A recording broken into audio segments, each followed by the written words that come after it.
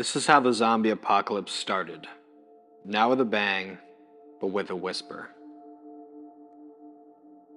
What I'm about to tell you may shock you to your core. Or maybe, probably most likely, you'll just think I'm batshit crazy. But if I can reach just a few of you out there, then I consider my job done. My job being to provide you with tools to save your lives in the months and years to come. But before we get into that, let me take you back to the start. This would be around the start of COVID, although I have no definite proof that these events are related. Back in mid-December 2019, when I was a mere taxpayer with an 8-to-5 job, I started noticing some weird stuff happening. One of my colleagues at the office started acting strange, seemingly from one day to the next. He began coming into the office very early, even though he always claimed not to be a morning person, and it was perpetually late before. When I confronted him, he ignored my question. As we'd never been friends, I dismissed it. Then one day, about a week later, I ran into him at the coffee corner, where he was drinking milk. I could tell because our coffee cups were transparent. That was strange because at the office we only had those small condensed milk packages. I didn't want to be rude, so I didn't ask. The next day, the same thing. Day after that, again. And always at the exact same time. So the next day, I went in a bit earlier and just made myself look busy when he finally came into the kitchen. He took a cup and put it under the coffee machine. He then pressed on the capsule he wanted, but the whole row had been empty for more than a week. When nothing came, he pressed the button to make coffee, but only hot water poured, naturally, as there was no capsule. He then proceeded to open 2 packages of condensed milk and pour them into the hot water. The whole time this was happening, I couldn't help but stare. Yet, he didn't seem to notice me. He just drank his hot water and milk and went on about his day. It was so strange. Yet, I really didn't know what to make of it. The next day, the row of coffee capsules had been filled, and he went back to drinking coffee. Beginnings of the years are busy for us, so I didn't have time to follow him around properly. But sure enough, the very strictly timed routine continued as far as I could tell. That was the first instance I noticed something wasn't right in the world. And because it was such an isolated case, it didn't even cross my mind that it would mean something bigger was lingering in the shadows. Then, COVID started. It was insane. Lockdown, working from home. I had very little social interaction. Then, finally, we were allowed to go to grocery shopping. And there I noticed more weirdness. It was small. So small that if I hadn't had the experience with my colleague, I might have missed it. Remember how in COVID, there were certain supermarket aisles that were just completely empty? Think toilet paper, cans, flour, etc. Well, I'd noticed some people coming up the flour aisle, for example, staring at it for 30 seconds and then leaving. I'd noticed the same people doing the same thing every day at the same time. Then, when the flour was resupplied, they'd grab a bag. Every day, a bag of flour, or a can of tomato soup, or a pack of 8 rolls of toilet paper. Every day. 8 rolls of toilet paper. What a shitty household, right? So I decided to follow these people.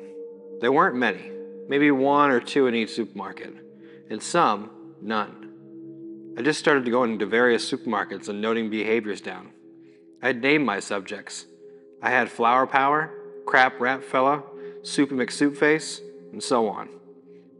I was so intrigued by Crap Rap, so I followed him first.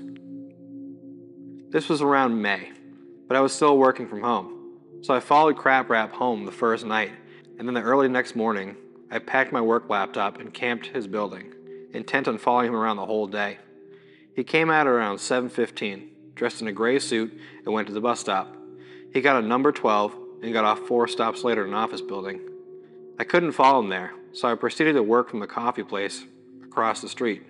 Crap Rap got out at 5:15, went to the bus stop, took number 12 in the other direction, and went home. At 7:20 in the evening, Crap Rap got out of his house again, this time dressed in jeans and a t-shirt, and went to the supermarket where I first met him. He did his grocery shopping, every day the same, including 8 rolls of toilet paper, and went home.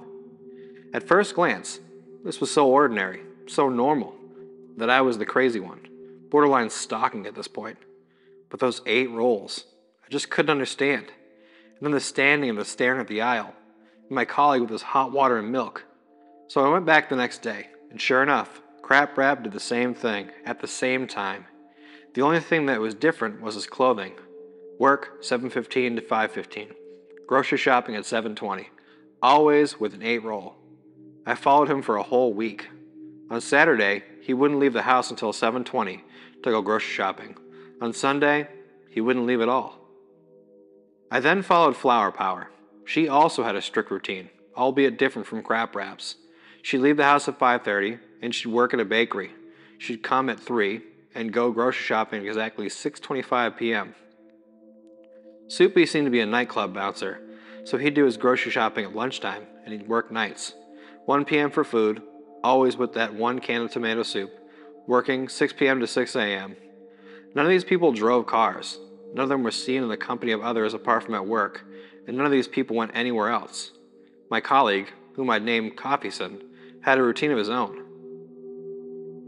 It could be that I stumbled upon a few very sad people, with not much going on for them, or it could be that there was a pattern. So I went online. At first search, on regular sites, news outlets, and the normal part of Reddit, I found nothing. Then I dug deeper.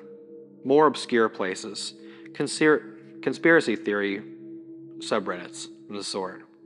Sure enough, not long after, I stumbled upon similar anecdotes. I lurked around those websites and subreddits for a few weeks as they got more and more visibility. First, there were maybe a dozen people describing such happenings. Then, by the end of 2020, there were thousands of accounts. Not enough to become mainstream, but enough to catch the attention of mods and supervisors. The accounts started getting banned, and the posts or articles were removed. Beginning in 2021, there was little evidence left that anything was happening. Sure enough, on my end, Crap Rap. Where was he storing all that paper? Soupy & Co. was going strong, and I'd added a good 20 or so more of these people to my list. It was getting difficult to survey them all. I decided to take action and talk to someone. I looked on Reddit for one of those accounts I had observed before, but, not unexpectedly, I couldn't find them anymore.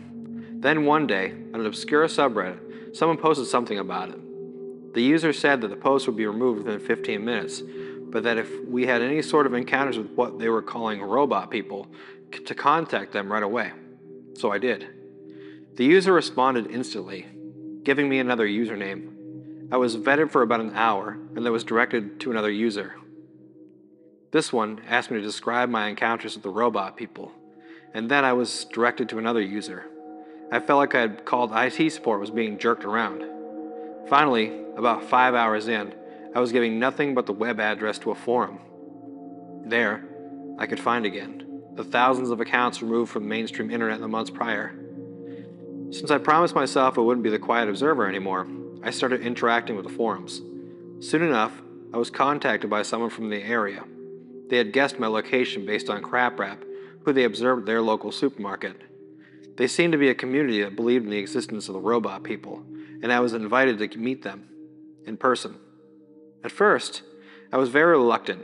For me, what I was reading in the forums and what I had experienced myself, it became a little too much, so I ignored the invite and distanced myself for a while. I have to add that this was happening towards the end of 2021. Then, in 2022, a series of aggressions around the world started. As I was watching the evening news, one night in March, I noticed something off. It was one of those World Peace Summits where, behind the spokesperson, there was a fellow who was acting ever so strangely. He would just take his phone out of his pocket precisely every 4 minutes and 23 seconds and look at it for a second, then put it back in his pocket. He did this for the whole duration of the speech, which lasted well over an hour. As the camera was filming the speaker, but also the other world leaders' reactions and questions, at one moment, it hovered over the guy's phone as he was taking it out of his pocket. The phone was not on. There was nothing on the screen. It was completely dark, like it was out of battery or something. So what the hell was he checking every 4 minutes and 23 seconds? Again, were there any isolated event? Again, was this an isolated event? I wouldn't think twice about it, but with everything else combined, I was half sold on the robot people, and now I was convinced that infiltrating governments, so I went back to my forum and wrote to the community. They replied to me within an hour, and organized an emergency meeting for me that very evening. I attended. It was very informal. We met at a coffee shop in the center, not a Starbucks, but one of those cozy little shops that are open late into the evenings, but serve nothing but coffee, soft drinks, and muffins. There were 6 people who came to meet me, but I was informed that there were many more out there in our city. The leader, or at least the delegated speaker, was called John. They wanted to know my experiences with dates and locations. When I told them about Coffeeson, they all seemed surprised. I seemed to be one of the very first observers. Most people did not notice anything strange until well into 2020. They were very cryptic and did not give much information. I think I was once again being vetted, and I must have passed their test when they gave me the address to their headquarters and told me to come to the next day. The headquarters was a small warehouse just outside the city. I quickly learned it belonged to Sam, one of the people I had met the night before. It was a small supermarket owner, the one in which Flower Power shopped.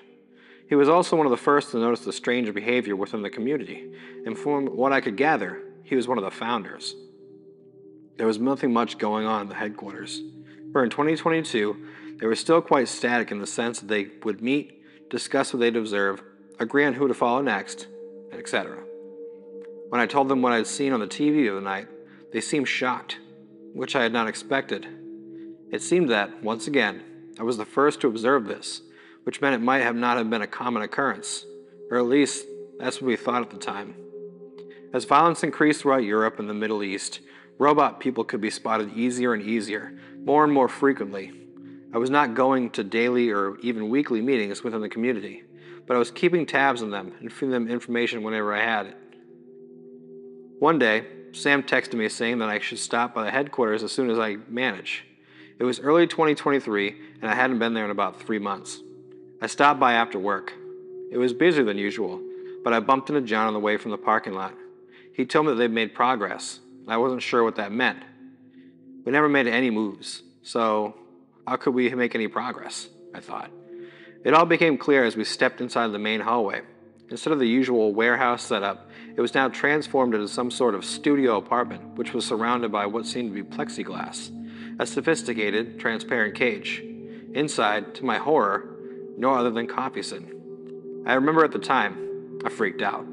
Full-on meltdown. They sedated me. I guess part of me never wanted to accept that something was actually happening for the longest time. And when I saw Coffeeson, my biggest fear came true. The one where I had become a part of a cult, a group of people with misplaced belief system who were now kidnapping innocents. When I woke up from my sedation, I was alone in a room with Sam. He explained to me that they reprogrammed Coffeeson to believe that it's always Sunday, and for this reason, he never leaves his apartment. They did so by changing his phone date, which they would always reset every morning. They reconstructed the apartment here. Coffeeson had no idea he was being watched. He would just wake up, check his phone, and then sit on the bed, the whole day as if he was waiting for something. He would not eat or drink, nor would he use the bathroom. He'd just sit. And when night came, he would lie down. They showed me, and I could not believe my eyes. This was Coffeeson's 8th Sunday in a row. He hadn't eaten or drank in 8 days, and yet he looked perfectly fine. I wonder if that's what the rest of them do when they're on a Sunday, or even every time they're alone in their apartments or houses. Sam and John confirmed to me that it was. I asked what was next, and they told me they were trying to see whether they could find a doctor to do tests on Coffeeson. This made me feel uncomfortable again. Sam then explained to me that he couldn't let me leave until the shock wore off, as they couldn't risk me alerting authorities. My reaction was bad, apparently. Unfortunately for me, they knew my living situation fine. Well, they knew I had no one waiting for me, not even a cat or a dog. They made me ask for days off from work, and I complied. I was scared. Scared of these people, but also scared of Coffeeson, of what this meant for the world. A few days later, after several talks, I wholeheartedly agreed that it was for the greater good that they test Coffeeson. There were several similar developments in other parts of the world, so I managed to find a doctor. Maria had seen a couple of other similar patients. She confirmed that Coffeeson was no different. Coffeeson was not alive. He did not have a heartbeat or brain function. It was like he was in a coma, but seemed to be able to perform predetermined mechanical tasks. Maria used the word zombie, Coffeeson was, for all intents and purposes, a non-aggressive zombie. That was the first time it occurred to me, to us, that the zombie apocalypse had begun. Then Maria ran some more tests and left to see another community. We kept in touch with people from all over the world at a greater scale since then. One day, this was maybe in the middle of summer, we received a message from our friends in Pakistan reporting small, isolated incidents that they could not explain. One of the zombies that we're tracking went full-on aggressive and started killing people on the streets, after which he was just exploded. The news did not pick it up. Similar reports came from Afghanistan, Uganda, and even Ukraine. Nothing was reported, but we received some video footage from surveillance cameras. In one of them, you can see a tall man walking up to a zombie in a mall, whispering something in his ear, and then turning around and walking out. Cool guys don't look at explosions, I guess. What followed immediately after was a massacre, with no survivors. Last week, Sam was attacked. It happened in his own supermarket. Someone activated flower power. 8 people died. 12 were injured. He's still in the hospital. We thought our small city would not be at risk, not so soon at least. We are not sure what to do next, but we live in constant fear that one of these creatures can be activated at any point in time and unleash hell on Earth. We are also struggling with different opinions from within our group. Some believe this is the end of the world in a biblical sense, and that we should just let it play out. Others want to contact authorities. Others have no trust in the government and want to make matters into their own hands. We are on the brink of disaster, and again, I find myself to be a mere observer. And in the meantime, these zombies remain a ticking time bomb. So if you happen to see any robot-like behavior, take note of it. Stay out of their path.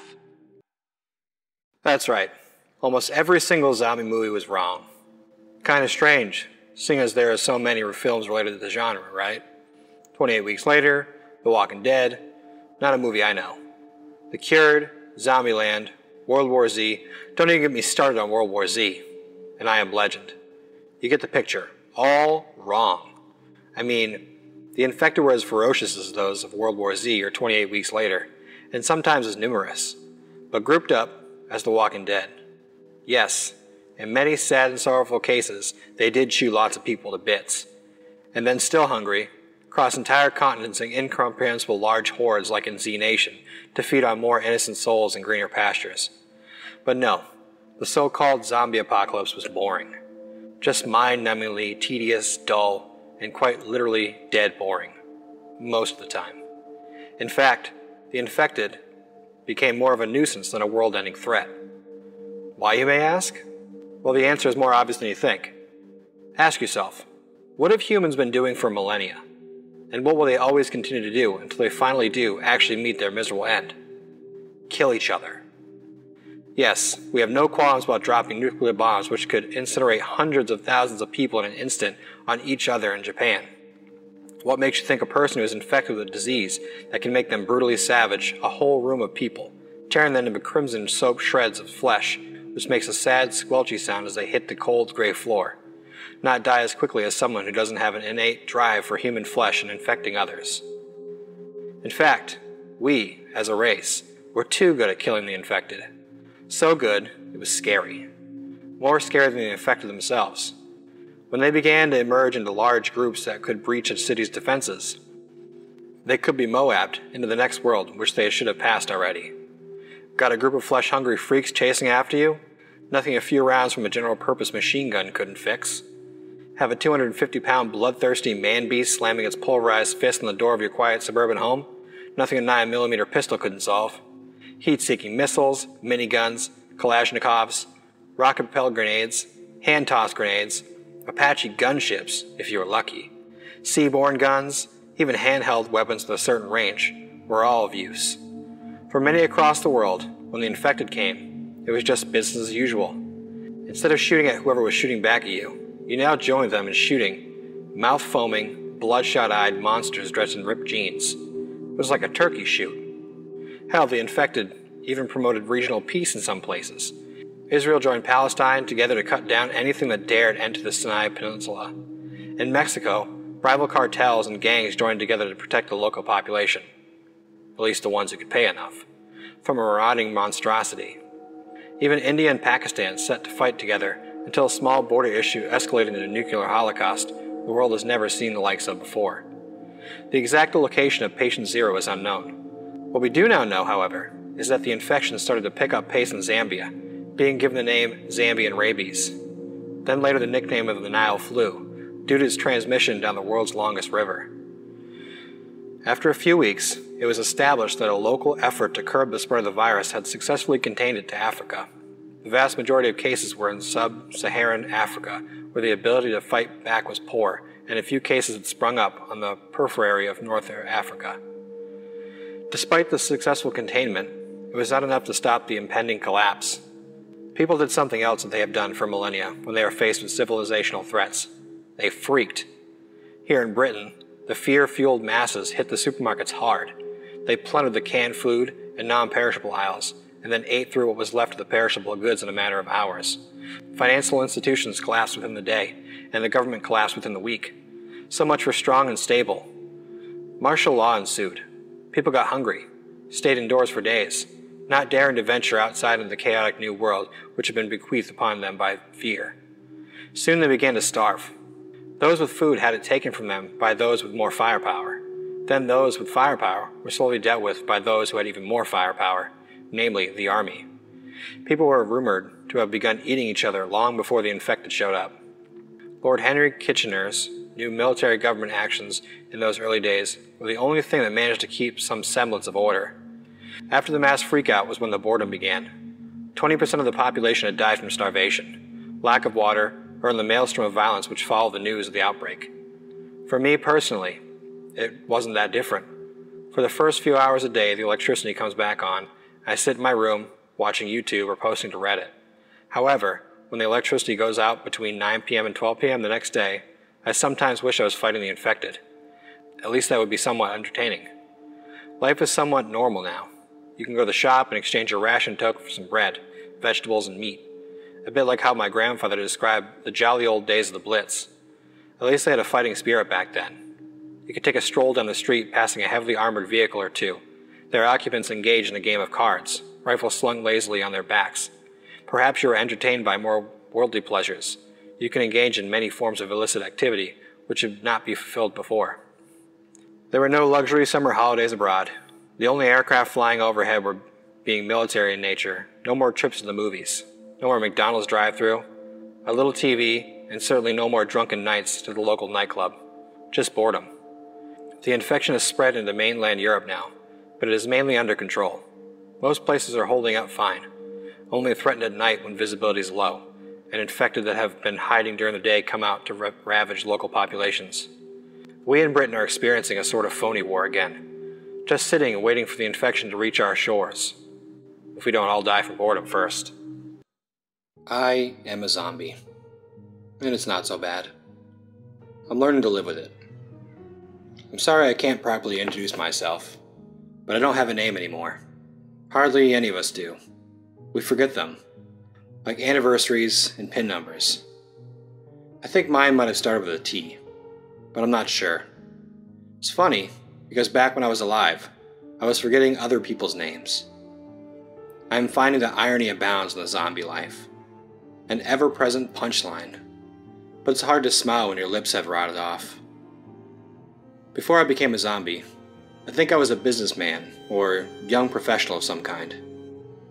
I think I worked in one of those stifling office jobs in a high-rise somewhere. The clothes clinging to the remains of my body are high-quality business casual. Fine gabardine slacks, silvery silk shirt, red Armani power tie.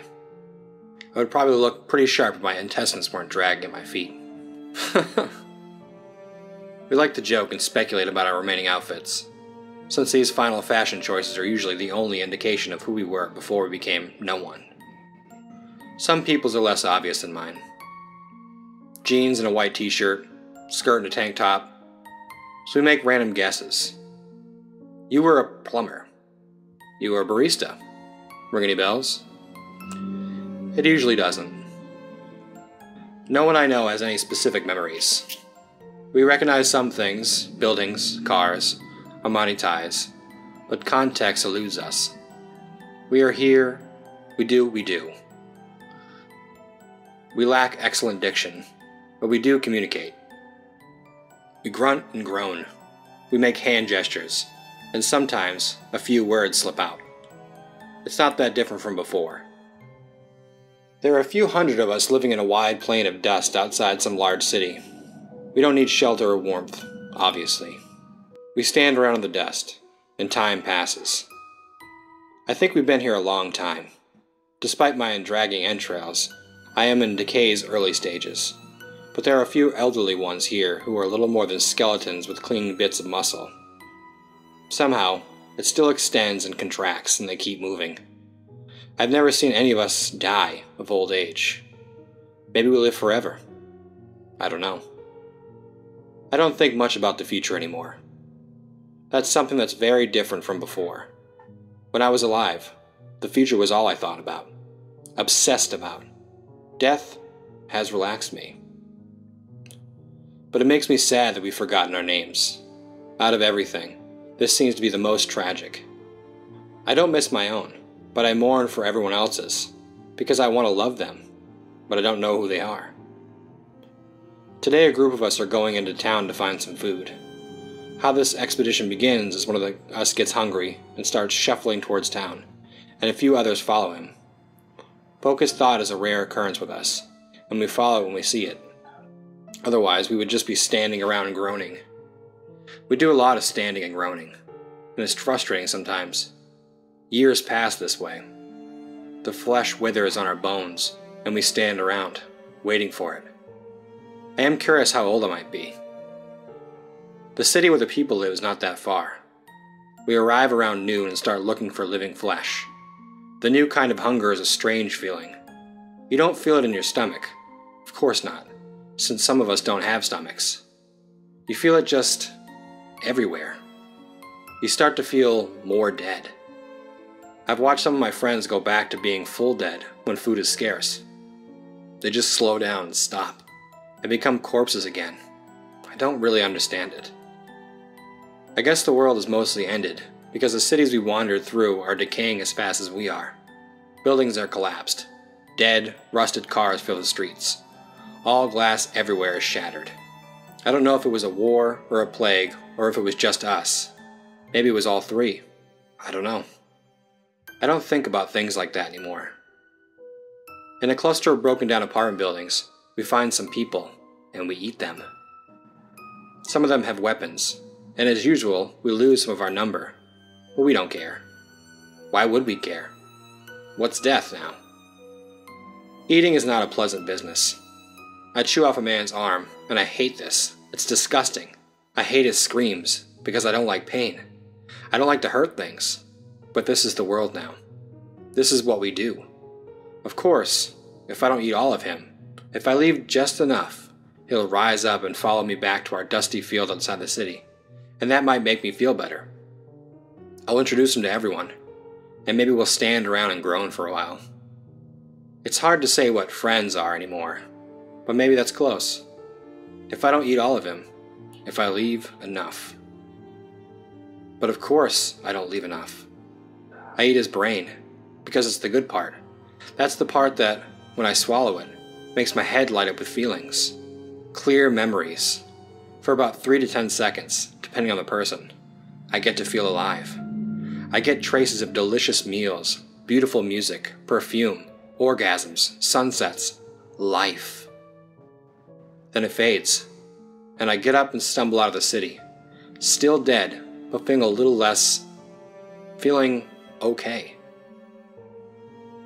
I don't know why we have to eat people. I don't understand what chewing off a man's neck accomplishes. We certainly don't digest the meat and absorb the nutrients. My stomach is a rotted bag of dried bile. Useless. We don't digest. We just eat until the weight forces it out of our assholes, and then we eat more. It feels so useless, and yet it keeps us walking. I don't know why. None of us really understand why we are here. We don't know if we're the result of some strange global infection, or some ancient curse, or something even more senseless. We don't talk about it much. Existential debate is not a major part of zombie life. We are here, and we do things.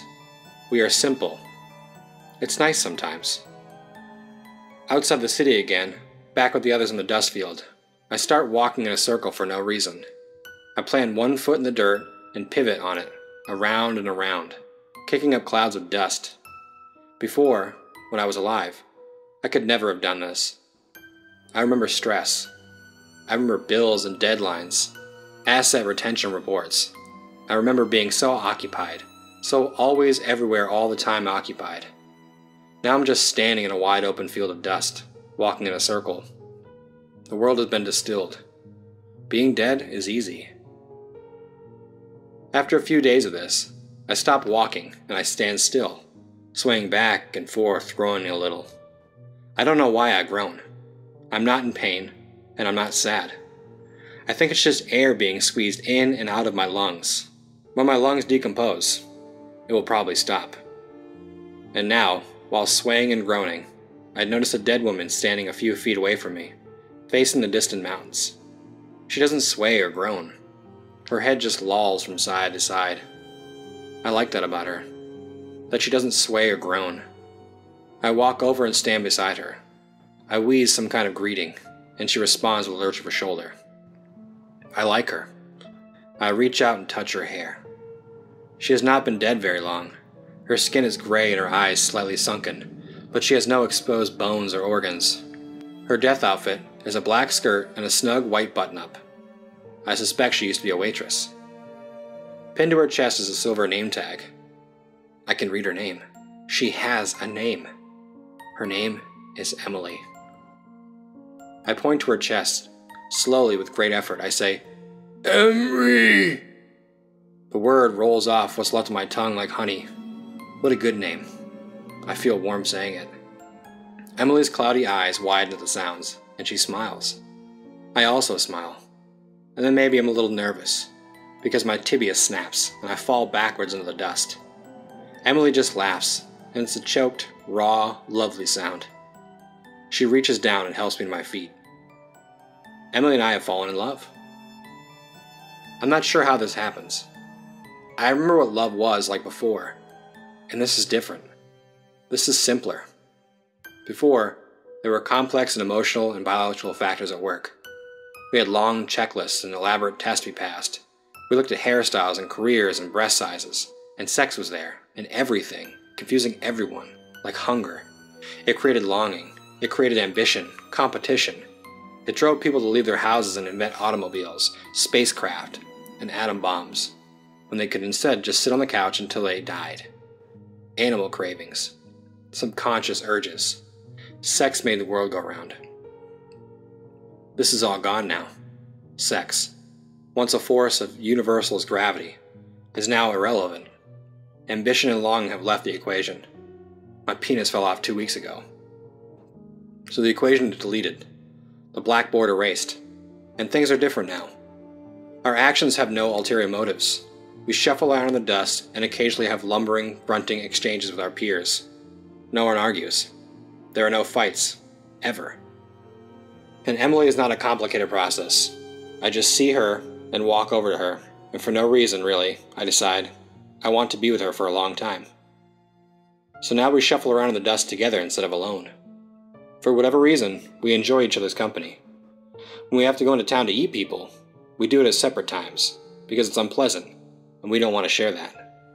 But we share everything else and it's nice. We decided to walk to the mountains.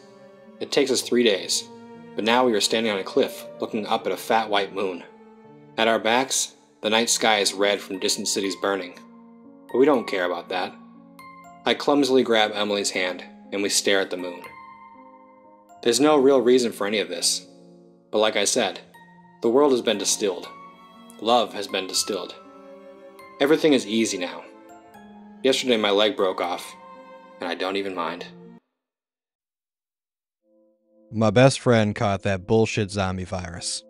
I think I helped her spread it across the state. Tammy and I had been joking about the virus for a week. We live in a small town and our journalists get bored. They interview anyone they can.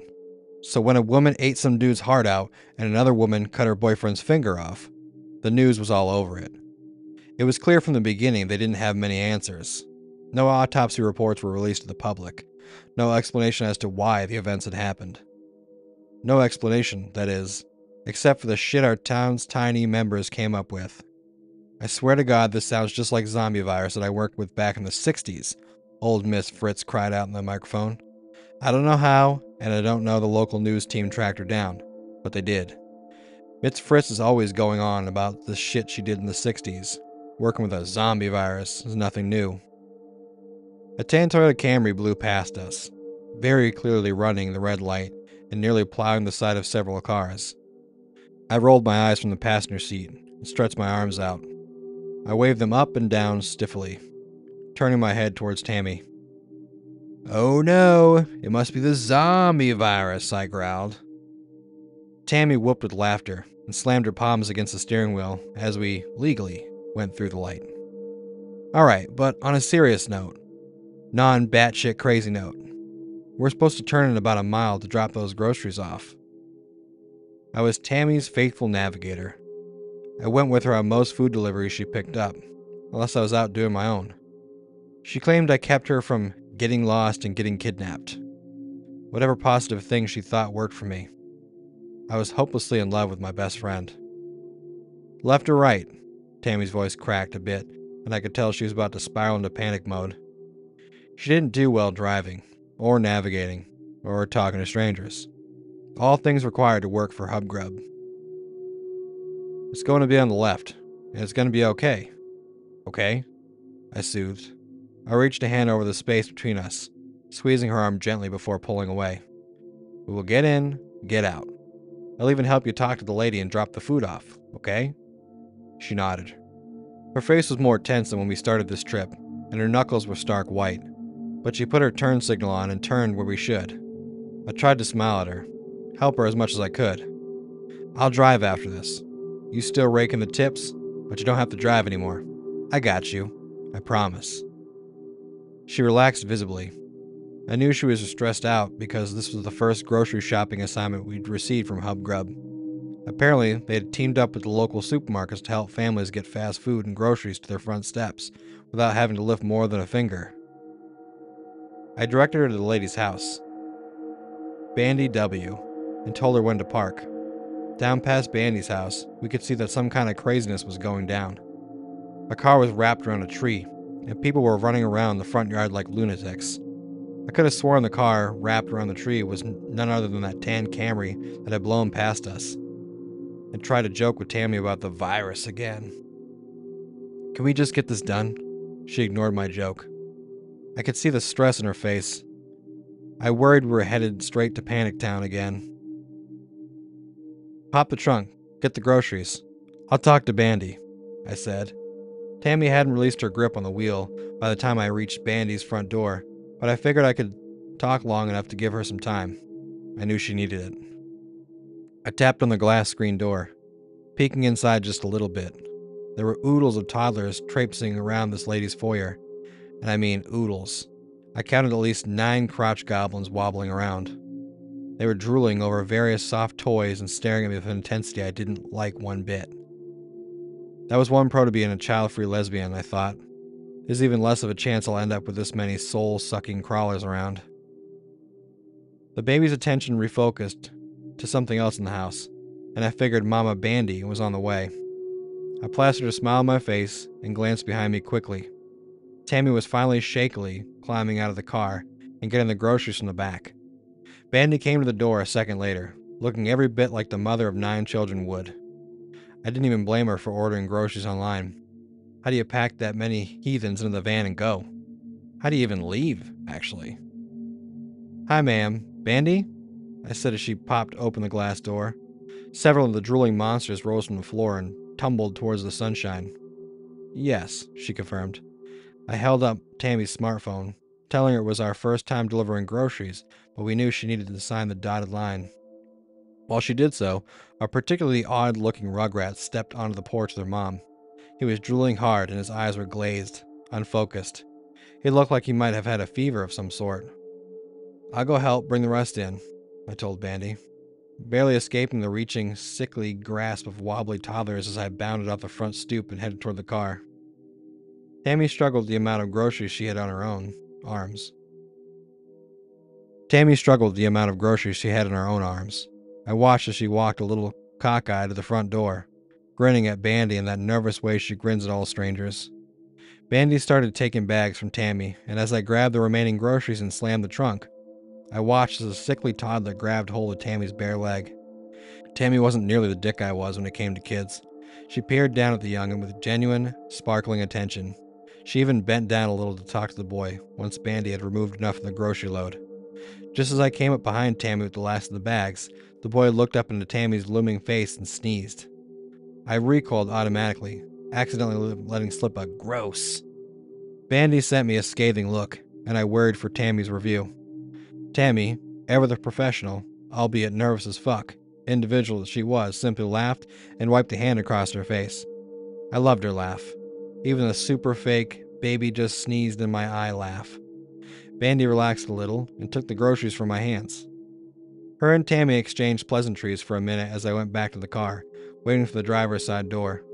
Tammy seemed to be genuinely enjoying interacting with the customer for once. The little boy still had his little boy talon dug into her calf, but she really didn't seem to mind. Finally, Tammy and Bandy stopped talking. Tammy walked back towards the car with a distracted look on her face. She paused in front of me, looking confused. "Ready to go?" I asked. Tammy was so close to me, I could smell the perfume she used daily. Daisy something or other. My heart skipped a beat. "I'll drive," Tammy said. She almost didn't sound like herself. "I thought I was going to drive. Help you out?" I asked. Instead of responding, Tammy simply shoved past me and hopped in the driver's seat, nipping my heels at the door when she popped it open. "Hey!" I protested.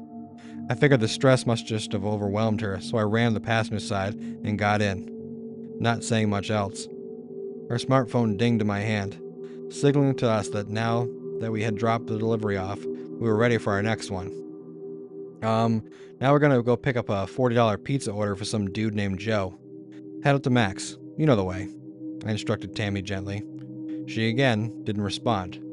Instead, she peeled out of the driveway like a fucking lunatic. "What the fuck?" I shouted, gripping the oh shit handle just in case. Tammy wasn't the best driver. She surely never treated the road or someone's driveway like the NASCAR track. I watched as Tammy's face paled. Her mouth twisted up in a gruesome grin, completely unlike any face I'd ever seen her make. She wrenched the volume knob to way above any limit she'd usually let her sound system go. I was floored as she, floored it. I looked behind us and saw the Toyota smoking around the tree. Mandy didn't seem bothered by Tammy's actions. I didn't see a single other neighbor on the street to complain. Tammy ignored every direction I gave her. She ignored every question I had, ignored every expletive I screeched when she took the millionth turn to sharp, ignored the crossing pedestrians and ran lights. It was almost like Tammy wasn't there at all. I considered calling someone. Maybe she was suffering a total break from the reality. I realized, though, that I could rather die in a fiery car crash than betray the trust of my friend. Eventually, I just let her drive. I didn't interrupt, didn't squeak in fear, didn't even close my eyes. I watched her as openly as I watched the road. She was never once asked me in her adorable, nervous way, what the fuck was I staring at? I should have been shocked when she pulled up to the airport. It was a holiday weekend. Cars were everywhere, people honking and screaming from their windows. I should have been surprised because the airport was the last place Tammy would have been caught dead, no matter the money or the cause. But Tammy wasn't acting like Tammy. She roared into a spot reserved for Ubers and hopped out, leaving her keys in the ignition. I scrambled to turn the car off, grabbed her phone, and locked the doors before I lost her in the crowd. We already had several people squalling at us for taking up a reserved spot. I threw on my most charming, apologetic smile and ducked after Tammy. She was pushing her way through the crowd. People seemed to be mainly trying to get into the airport, not leave it, and there was a clusterfuck at the doors. Tammy was shoulder-checking people and forcing her tiny body through the masses. I followed as politely as I could, with as little shoving as I could get away with, my face burning the fuck up with embarrassment. Tammy stopped when she reached the center of the airport. The center. There were hundreds of people racing to get to the elevators, escalators, ticket counters, and their terminals. By the time I reached her in the throng of people, I had witnessed her be nearly trampled several times. I gripped Shammy's shoulder and spun her towards me. I was out of breath and sweating. Fuck, was there a lot of people here? What the fuck are you doing? I gasped. It was then I saw her eyes. Tammy was completely gone. There was nothing human left in her tiny glance she passed over my face. I searched her for a sign of illness. Sweating, drooling, clammy skin, anything to explain why the fuck she was acting the way she was. I saw nothing. Tammy, or the shell of Tammy, or whatever the fuck that was, wrenched away from my grasp and walked deeper into the crowd of people. I lost sight of her for a moment, maybe two. A wispy cloud of red, thickened quickly by streams of gore, exploded into the air, followed by the screams of too many people to imagine. I started elbowing my way through the crowd.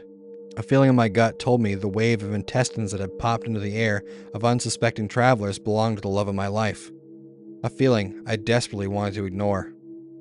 The scream of passengers became overwhelming as I delved into the crowd. I didn't even have to really shove people out of the way for very long. The people were parting like the Red Sea. A circle of people with their phones out, recording, remained around the source of blood and guts. I pushed past a particularly paunchy woman with a brick for a phone, snapping grainy pictures and mumbling nonsense endlessly. A glance at her fuzzy screen confirmed my horrible feelings. The screen showed a flowered red dress in shreds, filled with gore and blood. Tammy had been wearing her favorite red sundress. I wish I hadn't looked past the woman's cell phone. I wish I could forget what I saw. I wish I knew exactly what it meant. Tammy, what remained of her anyway, lay at my feet. Veins had fired out in jagged patterns against the floor and the feet of the people recording. Tendons had exploded against the white tile, turning the airport floor a murky brown/red. Strings of long blonde hair, dyed a dingy copper by blood, had flown into every crevice possible. I watched as a sobering child clinging to her mother's leg pulled Tammy's hair from between her toes in clumps. As I screamed over the lumpy remains of my best friend, I couldn't help but think back on Miss Fritz's interview with the local news channel. They attacked populated areas. Then they spread it. Sometimes they explode. June 17th. They call them the Risen now.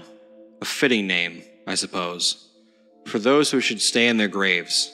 But once, they were us. Friends, family, strangers. Now there is something else entirely. I write this as both a testament to my survival and a plea for understanding for the world I knew was gone, replaced by a relentless nightmare. June 23rd. It all began with whispers, the murmurs of a strange illness sweeping through our town. People brushed it off, as we always do when confronted with something we can't comprehend. But then the whispers grew louder, and the infected began to emerge from their homes, their eyes vacant, their skin pallid. They hungered for the living. June 30th. The outbreak escalated quickly, consuming our town in a relentless tide of death. I watched as neighbors turned on neighbors, the infected tearing into their flesh. Panic spread faster than the virus, and soon, there was no refuge left. I had to make an agonizing choice: protect my family or myself. July 10th. The streets are now a wasteland of shattered glass and abandoned cars. The groans of the Risen echo through the night, a chorus of despair that never seems to fade. I've learned to move silently, to avoid attracting their attention. I scavenge for supplies, always on the lookout for other survivors who might pose a threat. July 18th. Loneliness has become my constant companion. The sound of my own voice feels foreign, a harsh reminder of the life I once knew. I wonder if I'm the last living soul in this forsaken world. The infected are relentless, and their numbers seem to grow with each passing day. July 25th. I've taken refuge in an abandoned building, fortifying as best I can. Nights are the worst, filled with the distant moans of the Risen and the scratching of the doors and windows.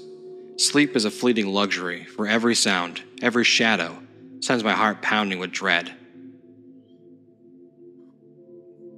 August 2nd. This journal is my only companion now, a lifeline to sanity in a world gone mad.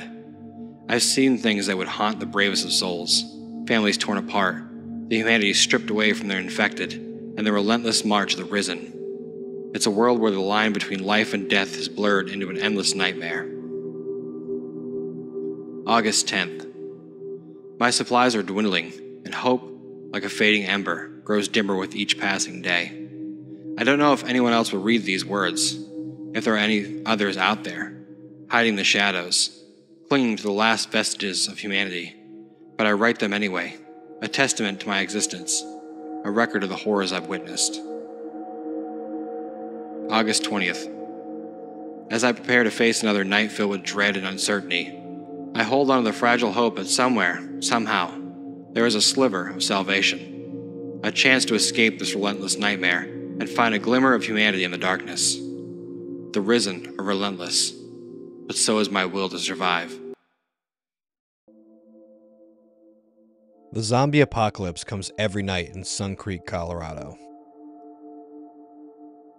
I've been working the night shift at the Suncreek graveyard for 6 years now, and boy, have I seen some weird shit. My name is Andrew J., but most people call me AJ, to simplify it.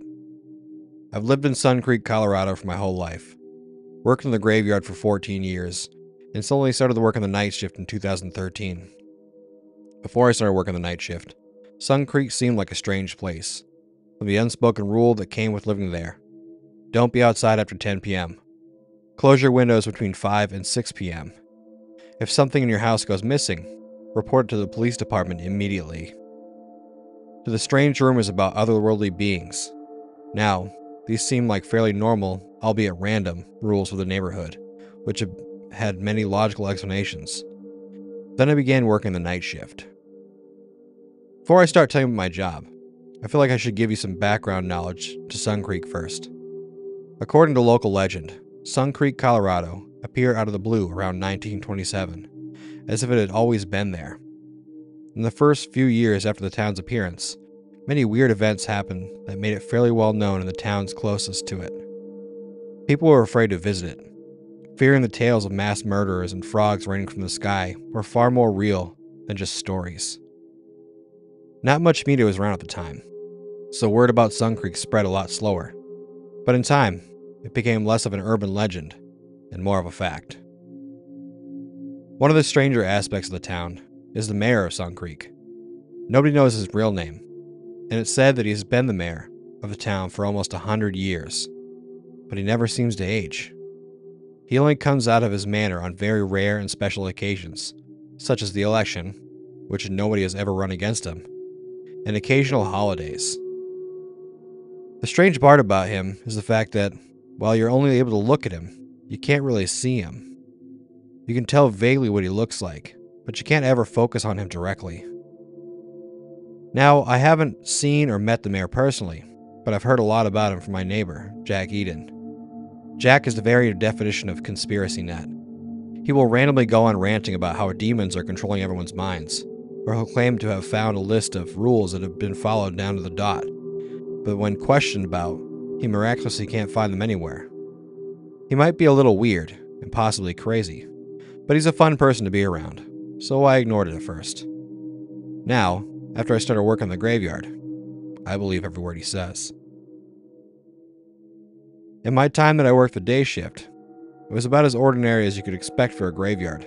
A person would die, I'd dig a hole, and the service would happen an hour or two later.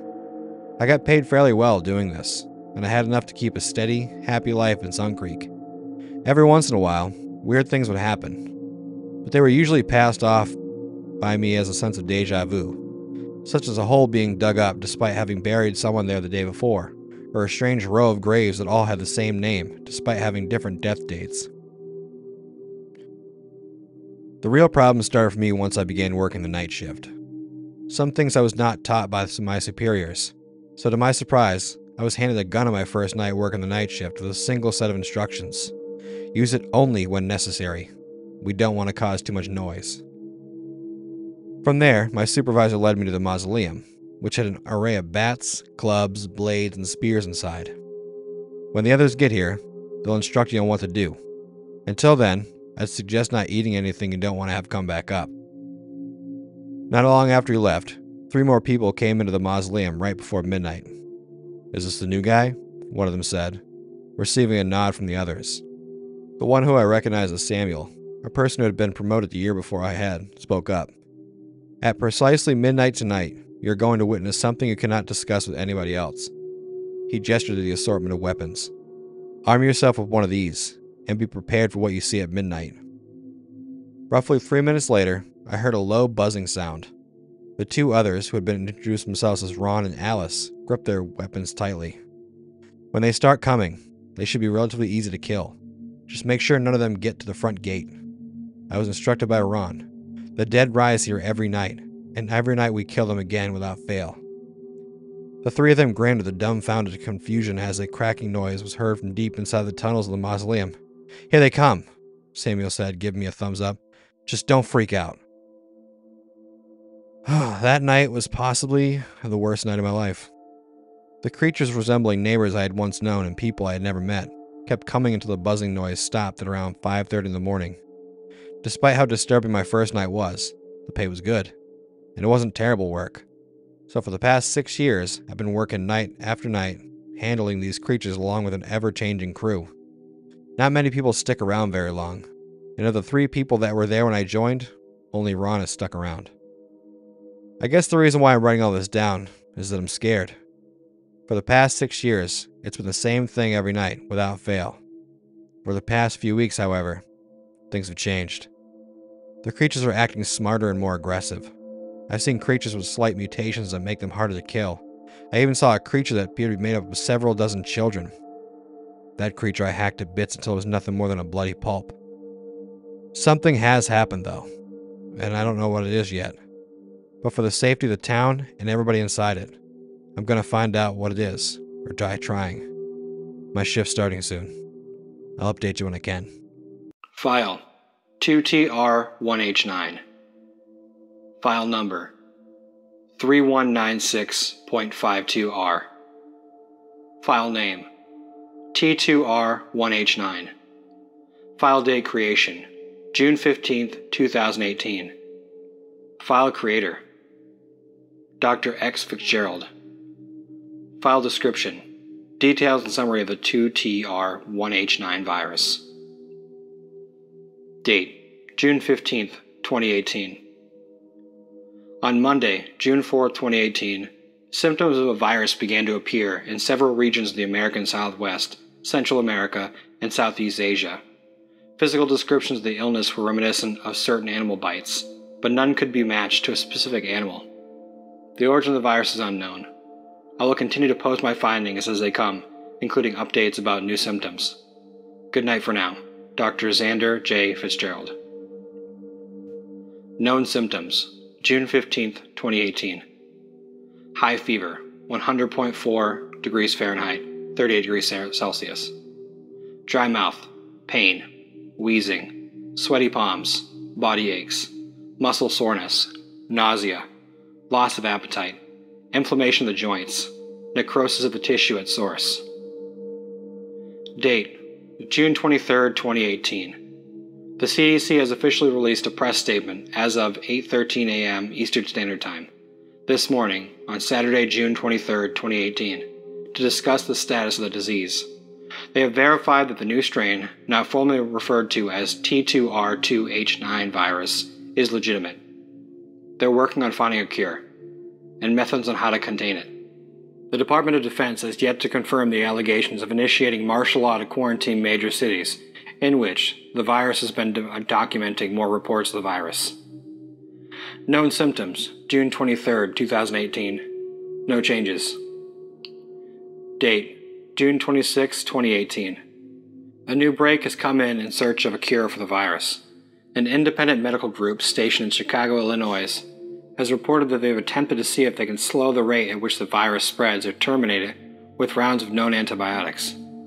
Despite their findings being deemed inconclusive by the CDC, their findings suggest that nothing they tried worked to slow or destroy the virus. Known symptoms: June 26, 2018. No changes. Date: July 1st, 2018.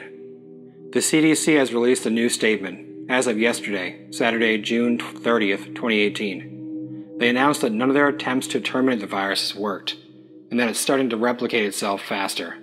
Symptoms of T2R1H9 have begun to appear in parts of Europe, Africa, and Oceania.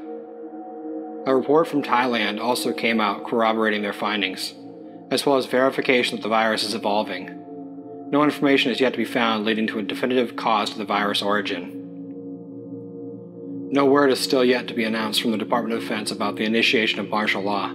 However, news outlets have speculated rumors about a bill that will temporarily shut down trade ports and airlines as a means to attempt to contain the virus. Known symptoms, July 1st, 2018. Hallucinations, painful blisters, vomiting, dilated veins, rapid weight loss, tremors, mood swings, high white blood cell count. Date, July 5th, 2018. Chaos has begun to set in the news about the virus continues to spread. The public is in unrest, and most are fleeing to rural areas to escape the violence of the cities. The Department of Defense has officially placed the United States of America under martial law and instructs all nations who have yet to follow suit to do so as soon as possible.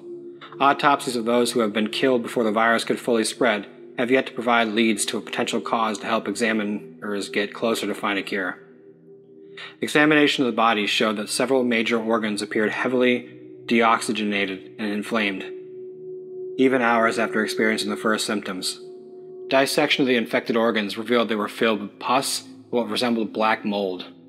One examiner, T. Kanai, said that upon examining one of the mouths of the deceased, he noticed that their teeth were abnormal. She initially assumed the individual had gingival recession, but their gums were perfect and showed no signs of disease or decay.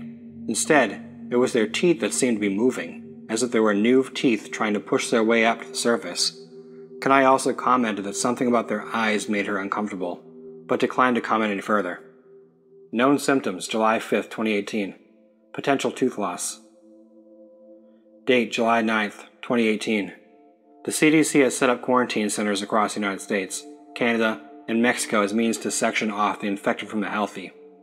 In these government-sanctioned camps, medical staff and government personnel have released statements about their findings as they do test runs to find a cure, which were leaked to the deep web and appeared on various political and government message boards over the past 48 hours. According to personnel at an undisclosed base in Arizona, they revealed that some of the symptoms have taken a drastic and sinister turn to the worst. An unidentified petty officer and medical examiner reported seeing infected individuals with Luer black sclerosis, as well as a sudden loss of their fingernails and seizures.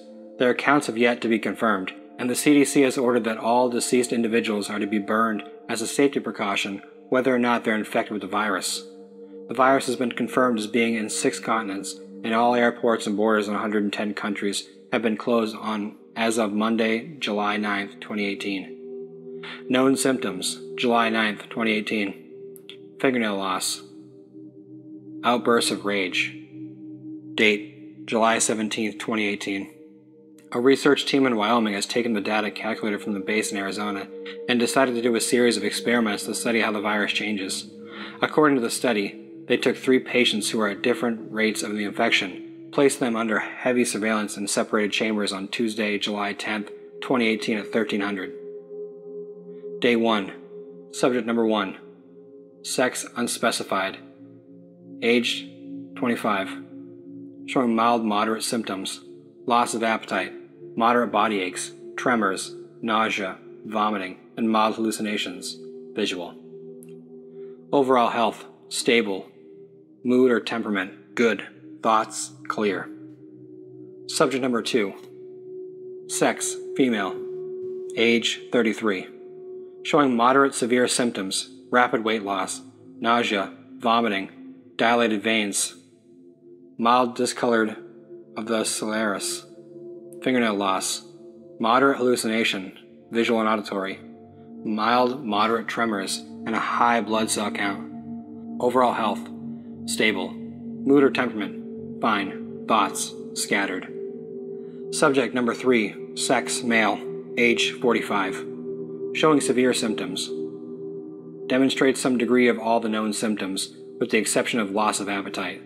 Subject number 3 shows symptoms that have yet to be documented amongst the infected. 1. His original teeth have all fallen out and replaced by a row of jagged, sharp teeth, made for ripping flesh from bone, and 2, a form of Wendigo psychosis, which is characterized by a deep craving for human meat as food.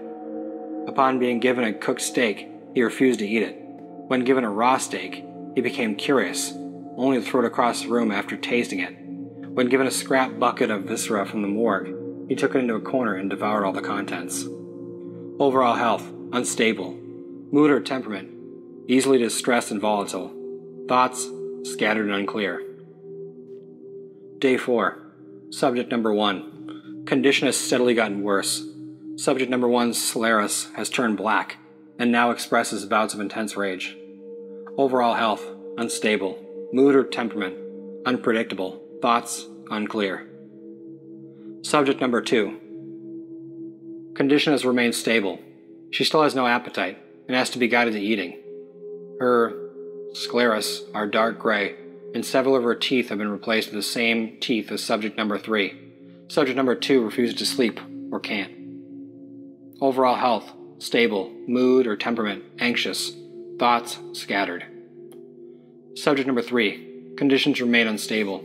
He refuses to eat any food items that aren't in his bucket, and has been documented demonstrating violent bursts of rage if his needs aren't met accordingly.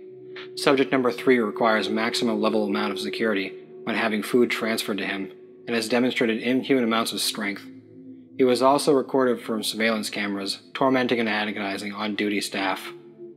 Overall health, unstable. Mood or temperament, unstable. Thoughts, scattered and cloudy. Day 7. Subject number 1. Condition has slowly gotten worse, now demonstrating incredible bouts of strength, throwing their bed across the room when their demands aren't met. When subject number 1's fingernails were collected for testing, they attacked an on-duty officer, mildly injuring him in the process. Subject number 1 refuses to talk to or comply with the orders of staff officials. The status of the guard's health is yet to be disclosed.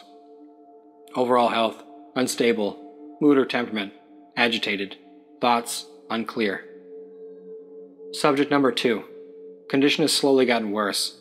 Her loss of appetite has receded, and she now claims to have an insatiable appetite for raw meat. When asked why, she said she doesn't know, only that she feels like she's going to die if she doesn't. On-duty staff decided to test their theory, placing a raw steak and a large bucket of harvested viscera on her table. After some time, she took a liking to the contents of the bucket over the steak.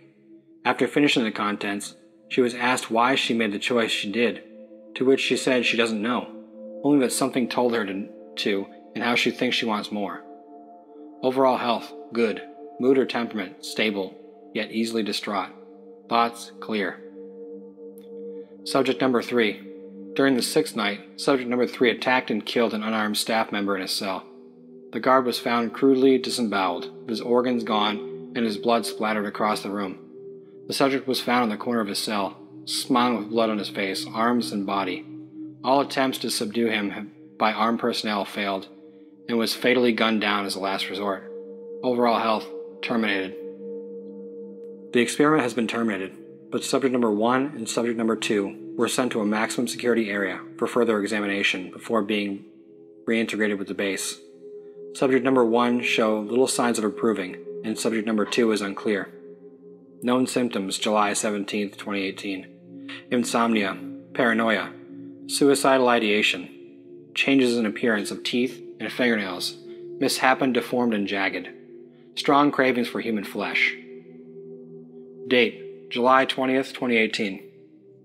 This will be my last update for some time. I'm going to be boarding a private flight with a group of on-base scientists to a base in the American Northwest to collect more data on the virus, which will include myself, KW, JG, OA, MN, DZ, NV, and AM. I'll do my best to update my log regularly when we arrive to my destination. We're expected to depart on Tuesday, July 24th, 2018 at 0300. We've been informed ahead of time that we'll have to receive extensive training before we would be allowed to interact with the infected directly, meaning we'll only have access to interviews and data by means of surveillance footage or by means of separation as demonstration with the experiment. We'll be careful, and the next update should be from our findings at the base. As of now, no more information has come forward about the status of any recent discovered symptoms. Date, July 26, 2018. We landed at the base 2 days ago, and our search for a cure has gone as planned. My investigation team and I are going to undergo our official training tomorrow morning, which will give us time away from the lab to get acclimated to what it will be like to work with the infected up close. We're nervous but hopeful. We've been informed that representatives from CDC, bases on the East Coast, will be flown in via a private service to work alongside us in our mission to provide a vaccine for the virus, with the hope that it will prevent it from spreading further. The current estimated number of infected population is 956 million. Known symptoms, July 26, 2018. No changes. Date, July 31st, 2018. Our training course has been successful, and we're scheduled to start getting to work with the infected in the next few days. Several of my colleagues are hopeful that if we don't find a cure soon, we'll at least find a patch to slow the virus replication rate. Yet, many others remain skeptical and doubtful, with this being the fastest spreading virus that we've come to know, infecting nearly 1/7 of the world population in less than 2 months. I'm going to call this update closed for now, as I have a lot of papers to handle, and my designated team and I have to transport some of the infected to a new security base. Known symptoms, July 31st, 2018. No changes. Date, August 1st, 2018. Shit. Something went wrong during the transportation process. When we were escorting the infected inside, a guard didn't see 2 infected individuals that were roaming the premises unsupervised, being subsequently attacked in the process. We weren't prepared for this. They didn't train us for this. We tried to quickly get to the other side, but the 2 infected ragers got in with us. They attacked the 5 of us, who were close to the door, an unarmed guard, OA, KW, NV, and myself. I was too slow, and one thing they don't tell you during your training ops is that they bite hard. We're being placed under quarantine for the next few days to check on us, just in case they microscopically broke any skin during the scuffle. I was given permission to bring my computer into my designated chamber, so I can continue to work while I'm recovering. In the event I have to become infected with the virus, I'll be given a series of test drugs to see if they'll cancel out the negative effects of the virus. I'll also be documenting my experiences with those as the days unfold. This is going to be a long ride. Update number 1. It's been 2 hours since we were quarantined, and just over 3 since we were initially attacked. I was bitten and scratched on my left calf, and the pain was excruciating. I was screaming and cursing at the top of my lungs, nearly the entire way to the emergency unit. The pain was like anything I had ever felt, being a combination of what I can only describe as a snake bite, a wasp sting, and a second-degree burn being magnified tenfold. After my wounds were disinfected and patched up, I was given a round of test antibiotics and a morphine pump before escorted to my isolation chamber. The room is sterile and smells vaguely of pine and cedar. I have a single metal frame bed, a desk connected to the wall, a single shelf above the desk, and a small table where my meals would be served.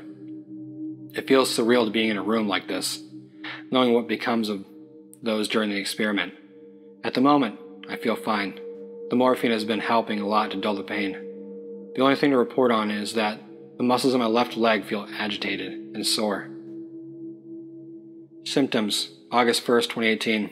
Muscle aches, pain, management with medication. Update number 2. I got a couple messages from people asking how I'm doing, and how the rest of my team is. It's been 6 hours since my last post, and I'm starting to feel nauseous and experiencing some dizziness. Though whether or not that's attributed to the virus or as a side effect of the medication they have me on, I'm not sure. As far as the others go, I haven't been told yet. I'll do my best to remember to ask a guard the next time one of them comes by to check on my vitals. I'm going to try to get some rest and see if that helps or not. Symptoms update, August 1st, 2018. Nausea, cause, undetermined. Dizziness, cause, undetermined.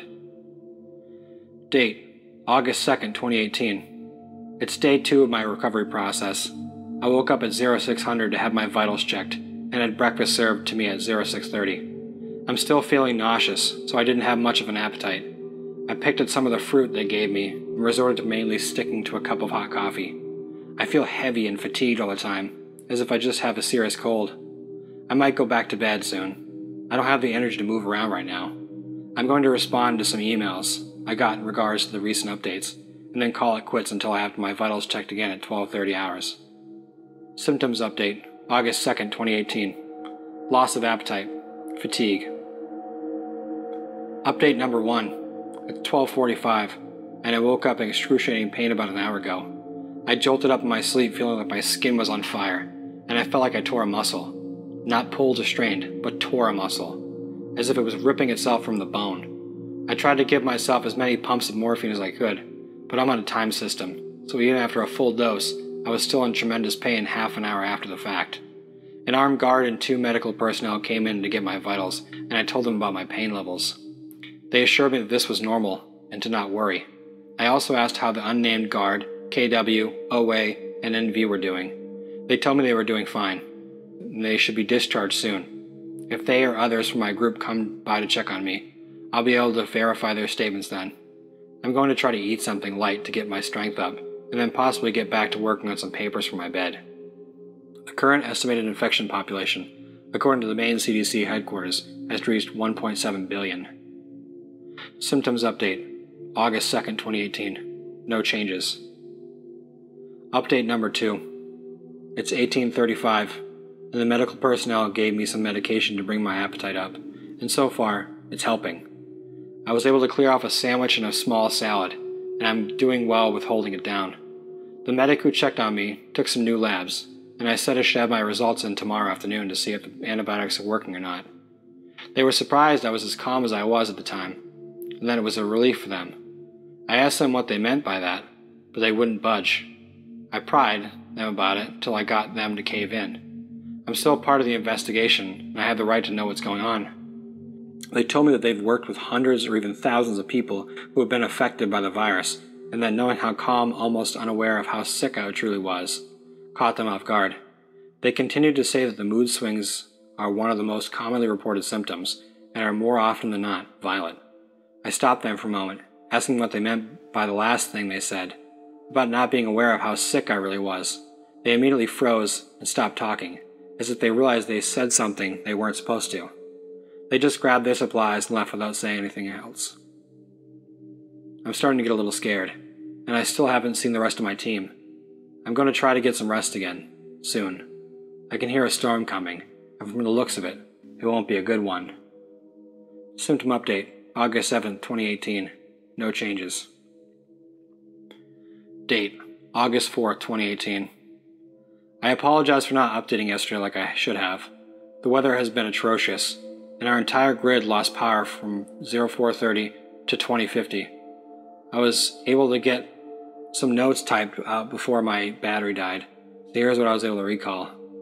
My morning routine went much the same, and I was able to be escorted to a quarter area to clean myself up. Getting some fresh air away from my confinement was fine, but I still felt like a caged animal with how close I was being monitored. My body aches and pains have subsided, and I was able to move around more without feeling like I need some type of assistance. My appetite has come back, and was able to make up for all the calories I missed in the form of heavily nutritious shakes and protein bars, working in near darkness through my circadian rhythm off, and I ended up sleeping most of the day. Today was much the same. After the power came back, I was finally able to get my lab results back, and my white blood cell count was triple what it should have been. My body knew something was wrong, and was doing its best to fight off whatever it was. The medic who saw me the previous day came back to administer more antibiotics and experimental test drugs, as well as give me another physical. In the light of the room, they were able to make out my features closer and get better readings. The veins in my hands and arms were moderately dilated, and both my fingernails and cuticles were chipped/torn and beginning to bleed. They checked my vision, pausing for a moment to take notice of what I didn't want to believe were the color of my eyes. They just gave me this look, one where you know they're hiding something from you. They continued to examine and told me that everything was checking out, but whatever or not that was a good thing, they wouldn't say. But one thing is certain, I'm infected, and if my reports over the last 2 months have been indicative of anything, it's that this is only the beginning and things are going to get worse from here on out. Symptoms update, August 4th, 2018. Dilated veins, discolored of the sclera, dark gray and blotchy. Increased appetite, damage to fingernails and cuticles. Date, August 5th, 2018. I wasn't able to sleep last night. All I could think about is how the past 5 days have gone, and how this isn't what I wanted out of coming here. I spent a good hour throwing up, terrified of knowing what awaits me when this damn disease spreads further. I can't stop thinking about the 2 subjects in last month's update that are still, hopefully, alive. I can't help but imagine the fear and dread they must feel or have, knowing there is an insidious being raging inside them, and there's nothing they can do to stop it. I wonder how many of them tried to fight back against it, and how many gave up and caved to the beast. While I was curled up on the floor in a mess of my own pity and sorrow, I thought about subject number 3, wondering which category he was in during all this. Did he try to fight to suppress the side effects, or did he lose hope and let it win? The days leading up to him being brought in for the study, he seemed fine, albeit distressed. He was clearly hiding something, perhaps trying to mask his pain as the virus weighed him down. I don't know. I can only hope he's at peace now, and that the other 2, wherever they are, can have some solace in knowing that we're going to beat this thing. I don't know how or when, but we will. We've survived the bubonic plague, the 1918 Spanish influenza, world wars. In the wake of tragedy, we've proved time and time again that we're strong and we're resilient beings. We're not going down without a damn fight. Everything works out in the end, right? Symptom update, August 5th, 2018. Anxiety, source undetermined. Vomiting, source undetermined. Date, August 6, 2018. I'm beginning to feel weak again, and all I want to do is sleep. I'm losing sight of what's real and what's not. I can't tell if I'm seeing or feeling things because I'm cracking up, or if it's the virus showing itself more to me. I spent a good 5 minutes shaking in bed, and had a grand mal seizure when I went to clean myself up for an hour ago, which is something that's never happened to me. I was able to get a hold of DZ and JG, who were given authorization to meet me. For their protection, they were put in especially designated hazmat suits, and I was handcuffed to my desk. It was bittersweet seeing them, and the look on their faces seeing me was otherworldly. I don't know how to describe it, but it's just that bleak look of acceptance you see when people are seeing their loved ones for the last time, as if they instinctively knew that things weren't going to go well for me. They told me the status of the project, to look for a cure, which was going as well as I should have expected. The virus was replicating at an alarming rate, and there was no telling what could be used or done to slow it down, even a fraction of the rate it was developing.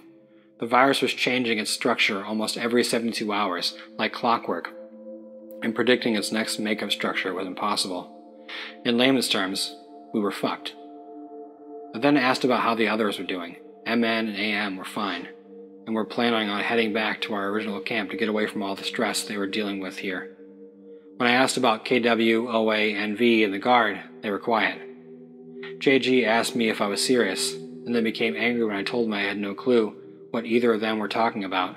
I didn't even know how they got hurt or how bad it ultimately was.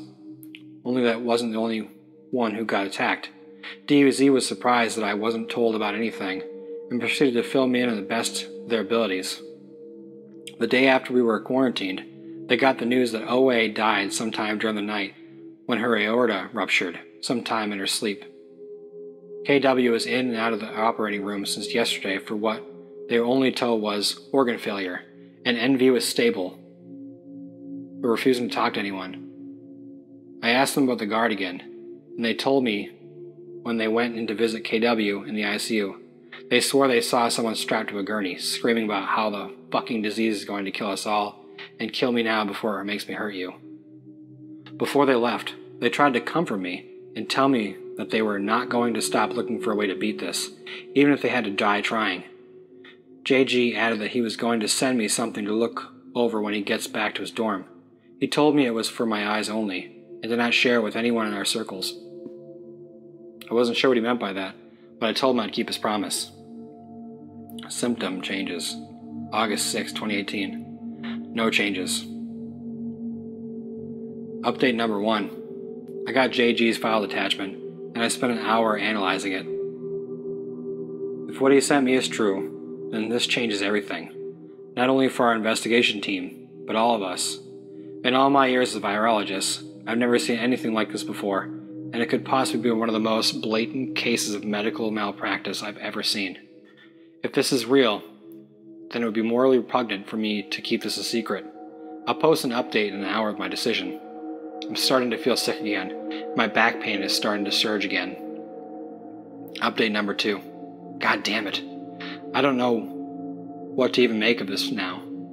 I fired a message to JG, asking if anyone else in our group knows about this. He replied back quickly, telling me that DZ does, and he plans on telling MN and AM before they board their flight back home.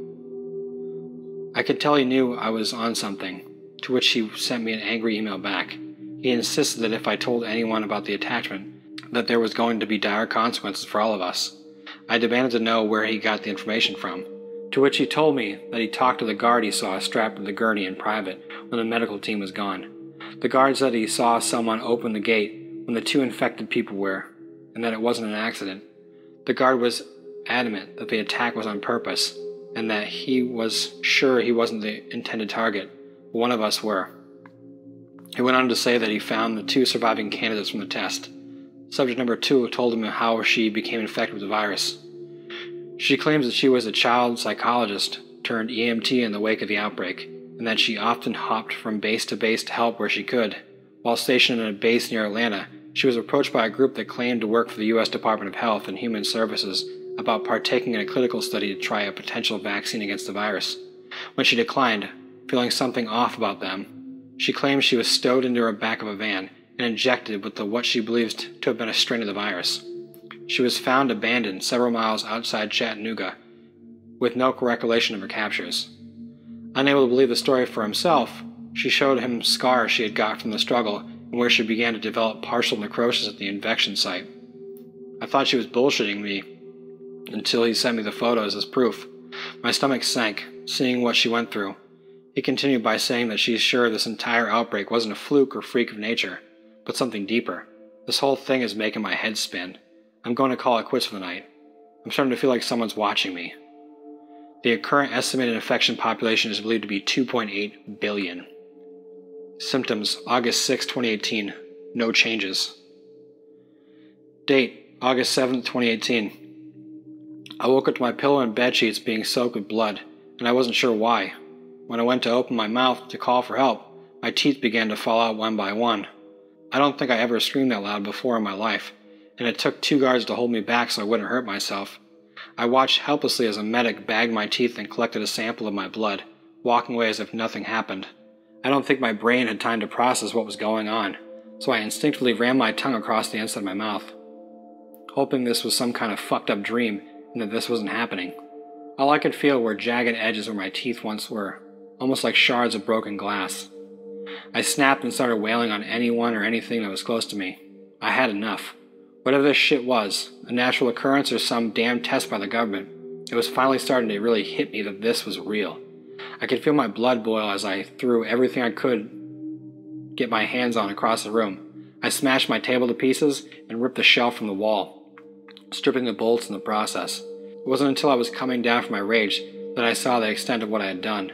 Not only was my room destroyed, but I also broke my left hand in the process. The weirdest part, though, was that I wouldn't have even noticed unless I saw it for myself or had it pointed out to me. I can't tell if my outburst made me invincible or if I'm no longer able to feel pain. I'll let you know when I test my hypothesis again. Symptom updates, August 7, 2018. Complete tooth loss. Outbursts of rage, mood swings. Inability to feel or sense pain. Source undetermined. Date, August 13, 2018. I've been at work testing my theory about my ability to process pain, or possible lack of theory. I took one of the pins off my jacket and poked at the back of my hand. Nothing. I tried prodding the tips of my fingers. Nothing. I tested again on my arm, skewering a small piece of my skin in the process. Still nothing. No pain or anything to speak of. Even after I started to bleed again, I wanted to push my now almost certain hypothesis even further. I took one of my fountain pens and rolled up my sleeve. I gripped the pen tight in my hand, and with all my strength, I stabbed myself in the upper arm. I could feel the nib of the pen bend from the force, snapping upon making contact with my humerus when it broke through the skin. I ripped the pen out of my arm, sending a large spurt of blood across the floor. Nothing. I barely felt it. What the fuck? I looked at the now broken, useless pen in my hand, covered in blood and what was left of the ink. I stared at it, fascinated. A new thought was starting to cross my mind. I knew now that my hypothesis was correct, that this wasn't a side effect of my mood swings. This was something entirely different. I finally knew, or at least was quite certain, that I could no longer feel pain. Now I couldn't help but wonder if I would find myself in a place where I could no longer feel anything at all. I'll update on the theory when the time comes. A symptom update, August 13th, 2018. Inability to feel pain. Confirmed. Date, August 15th, 2018. I've been poring over my notes and trying to come to a conclusion as to what I'm going to do with the information JG gave me. The signs were everywhere that this wasn't normal, and it was something the public needed to know. However, the question was, what would we do would make things complicated. Do we kill the infected, no matter the stage of their diagnosis? Do we just launch all our nukes and hope there's enough survivors to start over? I don't know. I finally saw my face for the first time in what feels like weeks. It was eerie to say the least to see how this was manifesting itself. Staring back at me in an attempt to diagnose myself, the physical characteristics of the virus was nearing its final stages for me. My teeth were starting to come back, but weren't like they once were.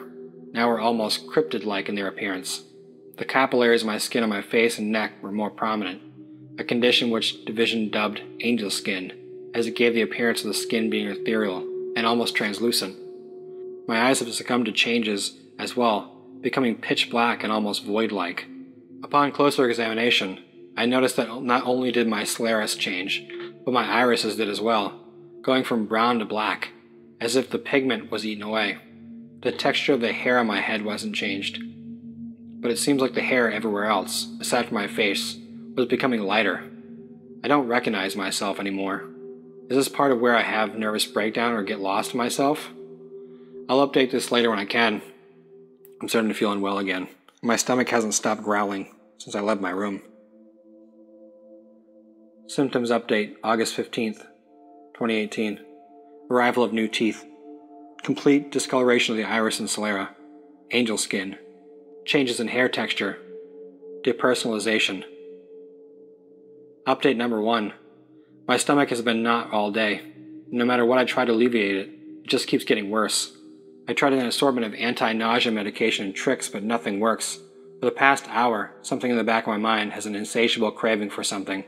I couldn't place my finger on it, but the more I lingered on it, the more I knew what was going on. I need to test something. Update number 2. I just sent a request for something specific to eat, and I'm going to see how this turns out. This is sick. I don't want to do this, but I have to. I have to find out if I'm thinking is true. I'll make another update within the next hour. Update number 3. Shit. God damn it.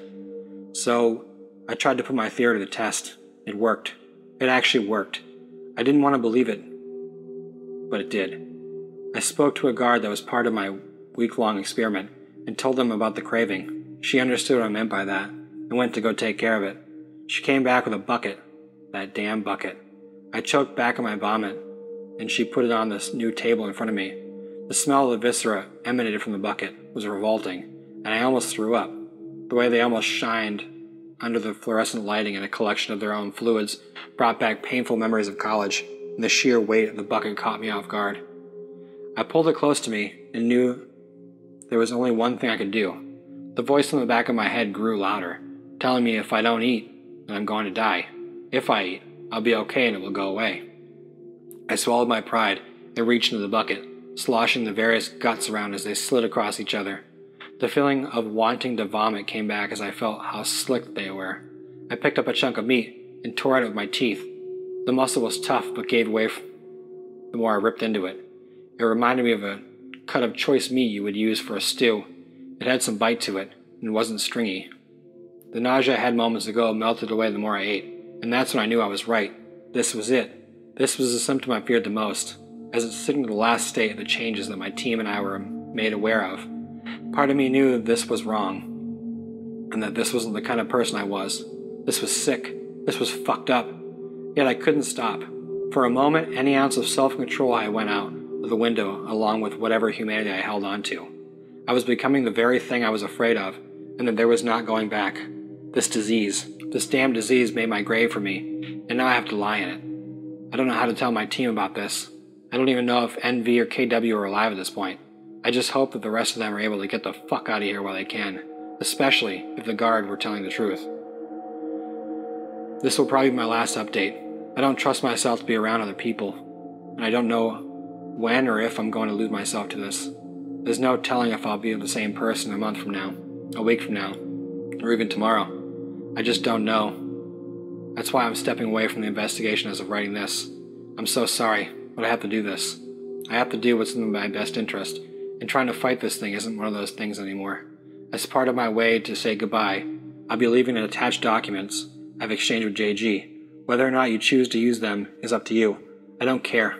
They won't be any of use for me anymore. To whoever may be reading this, it's over. There's no going back for us as a society. We're too far gone, and there's nothing we can do to stop the virus. If you're one of the lucky ones, run. Run as fast as you can and avoid the infected while you can. It's up to you to decide whether or not you're a species worth fighting for. The power is in your hands. God forgive us all. This is the end. My only friend, the end. It hurts to set you free, but you'll never follow me. The end of the laughter and soft lies. The end of the nights we tried to die. This is the end. Good night for the last time. Dr. Xander J. Fitzgerald. I've kept my mouth shut for almost 50 years. Why the hell would I start talking now? Well, friends, terminal cancer will do that to you. Shit you thought you'd take to the grave suddenly becomes shit you desperately want to tell someone. Anyone. I won't bore you with a long lament about my time in Vietnam. It was shitty. It was shitty for everyone involved. It was particularly shitty for me, as I was 5'3". If you don't know what being particularly short during the Vietnam War entailed, let me fill you in. You arrive in country, and a senior officer points to you and says, "You'd be a good fit for the Tunnel Commandos. Want to join?" Now technically, it's a question, as service in those platoons was voluntary, but it sure as shit didn't feel like a question. It felt like an order. And so that was my burden for the war, to be a tunnel rat, climbing down into deep, dank, dangerous tunnels filled with people and animals who wanted to kill me. Usually we operated in the huge Coochie Tunnel complex near Saigon, but not on that day. On that day, we were ordered to investigate a tunnel complex way up north, west of Da Nang. 2 of us were sent to the tunnel that day, myself and Benoit. Now usually black guys manage to avoid becoming tunnel rats, on account of them being so tall. But Benoit was burdened with the double misfortune of being short and black during the Vietnam War. A curse I wouldn't wish on my worst enemy. I was first in the hole and Benoit followed. We both had our Model 39s, some C4, our wits, and not much else. If you wondered why we carried the small caliber Model 39s, go fire a Colt 45 in a narrow tunnel and come back to me. The last guy who tried that got a ticket home with blood pouring out of his ears. We crawled for what felt like an age. The tunnel was a tight fit, which meant it was probably freshly dug. It also stank something foul. That usually meant either spoiled food or some poor VC bastard died down there and was left to rot. After about 40 minutes of crawling in total silence, I saw the tunnel ahead open into a room. I tapped Benoit on the head with my foot. I heard him ready his pistol. I climbed down into the open chamber, pointing my pistol to the shadows. The room was dimly lit by a small oil lamp. It was also deserted. We took a moment to adjust. It was the longest single tunnel segment either of us had ever crawled through. It also had no traps, which was unusual. Where was everyone who dug the damn thing? Save for the lamp hanging from the roof and a canvas tarp on the opposite wall, the room was empty. I approached the tarp and used my pistol to move it aside. Behind the tarp was a stone staircase leading down. A stone staircase this far underground? I whispered to Benoit. VC didn't build this. This is an old, very old, older than America old. Benoit whispered back with fear in his voice. We've come this far. We have to keep going, I replied. We both walked slowly down the narrow staircase. Our flashlights had red lenses, and I swear the illuminated staircase looked like we were descending into hell. The staircase was almost as deep as the tunnel was long. Finally, I saw the staircase blocked by another tarp. Light was coming from the other side. I moved aside the tarp with my pistol. My finger trembled on the trigger. My eyes lit up. My heart raced. I almost pulled the trigger, but I didn't. Something made me pause. The room had at least 10 people in it. none of them armed. I pointed my pistol at the group and illuminated them with my flashlight.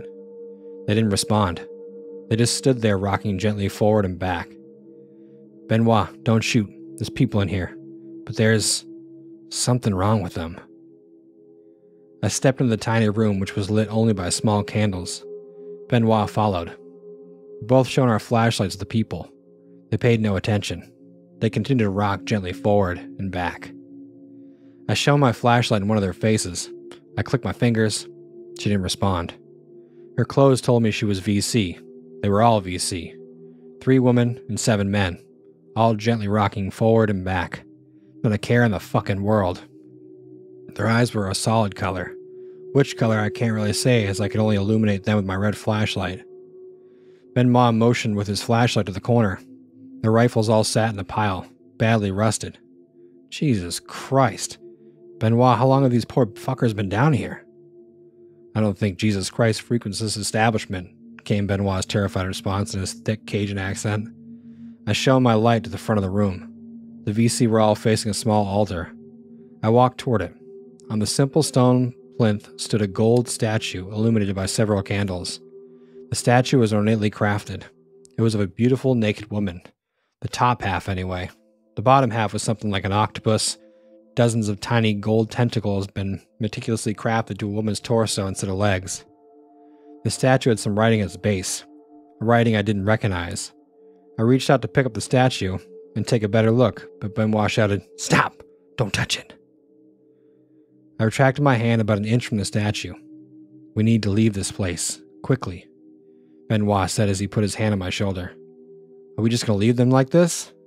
I said as I shone my light in their eyes. "We'll plant the C4 charges and put them on a 90-minute timer," he said.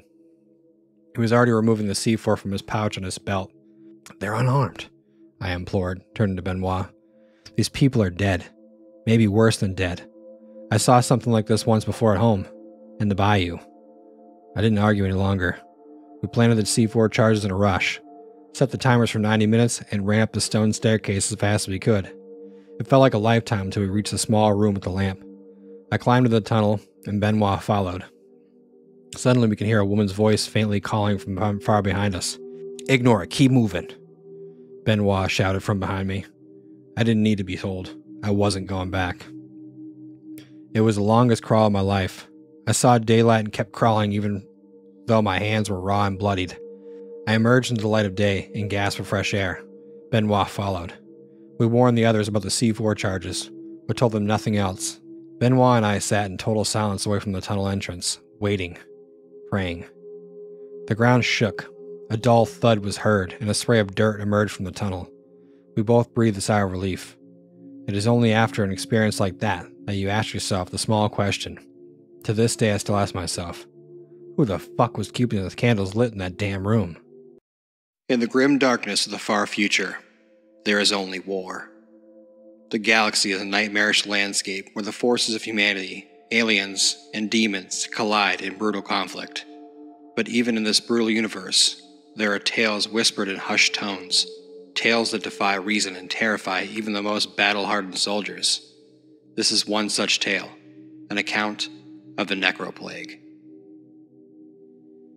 It began in the desolate world of Gulzar Prime, a forsaken planet within the Imperium's grasp. The campaign against the alien invaders was brutal, but the Imperial Guard fought on, determined to secure this backwater world. As the war raged on, reports of a new threat began to surface. Soldiers whispered of something unnatural, something worse than the foul Xenos they battled. It started with isolated incidents, soldiers disappearing in the night, leaving behind nothing but blood-stained beds. But as the weeks passed, the occurrences grew in frequency and horror. A sergeant named Grimaldus, known for his unshakable resolve, penned an account of his experience in this battle log. Day 42 of the campaign. My men are growing restless. Rumors of the Necroplague persist. They speak of the dead rising, their hollow eyes fixed on the living. Superstition and fear grip their hearts. I am determined to quash these tales, but even I cannot ignore the growing unease. As Grimaldus and his regiment pushed deeper into the war-torn landscape, they encountered the first signs of the nightmare they had only heard about. The landscape was littered with the remains of the fallen, Imperial Guardsmen who should have been buried, but now clawed their way out of makeshift graves. Day 55 of the campaign. The dead walk among us. I have seen with my own eyes. Our own comrades, risen from the grave, attack us with unrelenting hunger. Their uniforms are tattered, their flesh rotting, but their eyes burn with malevolent purpose. The situation deteriorated rapidly. Grimaldus' unit was ambushed by the risen dead, and the sergeant fought for his life alongside his dwindling squad. These abominations, once loyal soldiers, now sought to feast on the living. Day 61 of the campaign. We are trapped. The dead are relentless. They have torn through our ranks, and there is no escape. We are haunted by the hollow moans of our fallen comrades, their faces twisted in agony and hunger. Grimaldus' final entry, smeared with blood and desperation, told of their last stand. Day 63 of the campaign. We make our final stand in the remains of an outpost. Our ammunition is depleted, our spirits broken. The necroplague has claimed us, one by one. I hear their footsteps outside, a relentless march of death.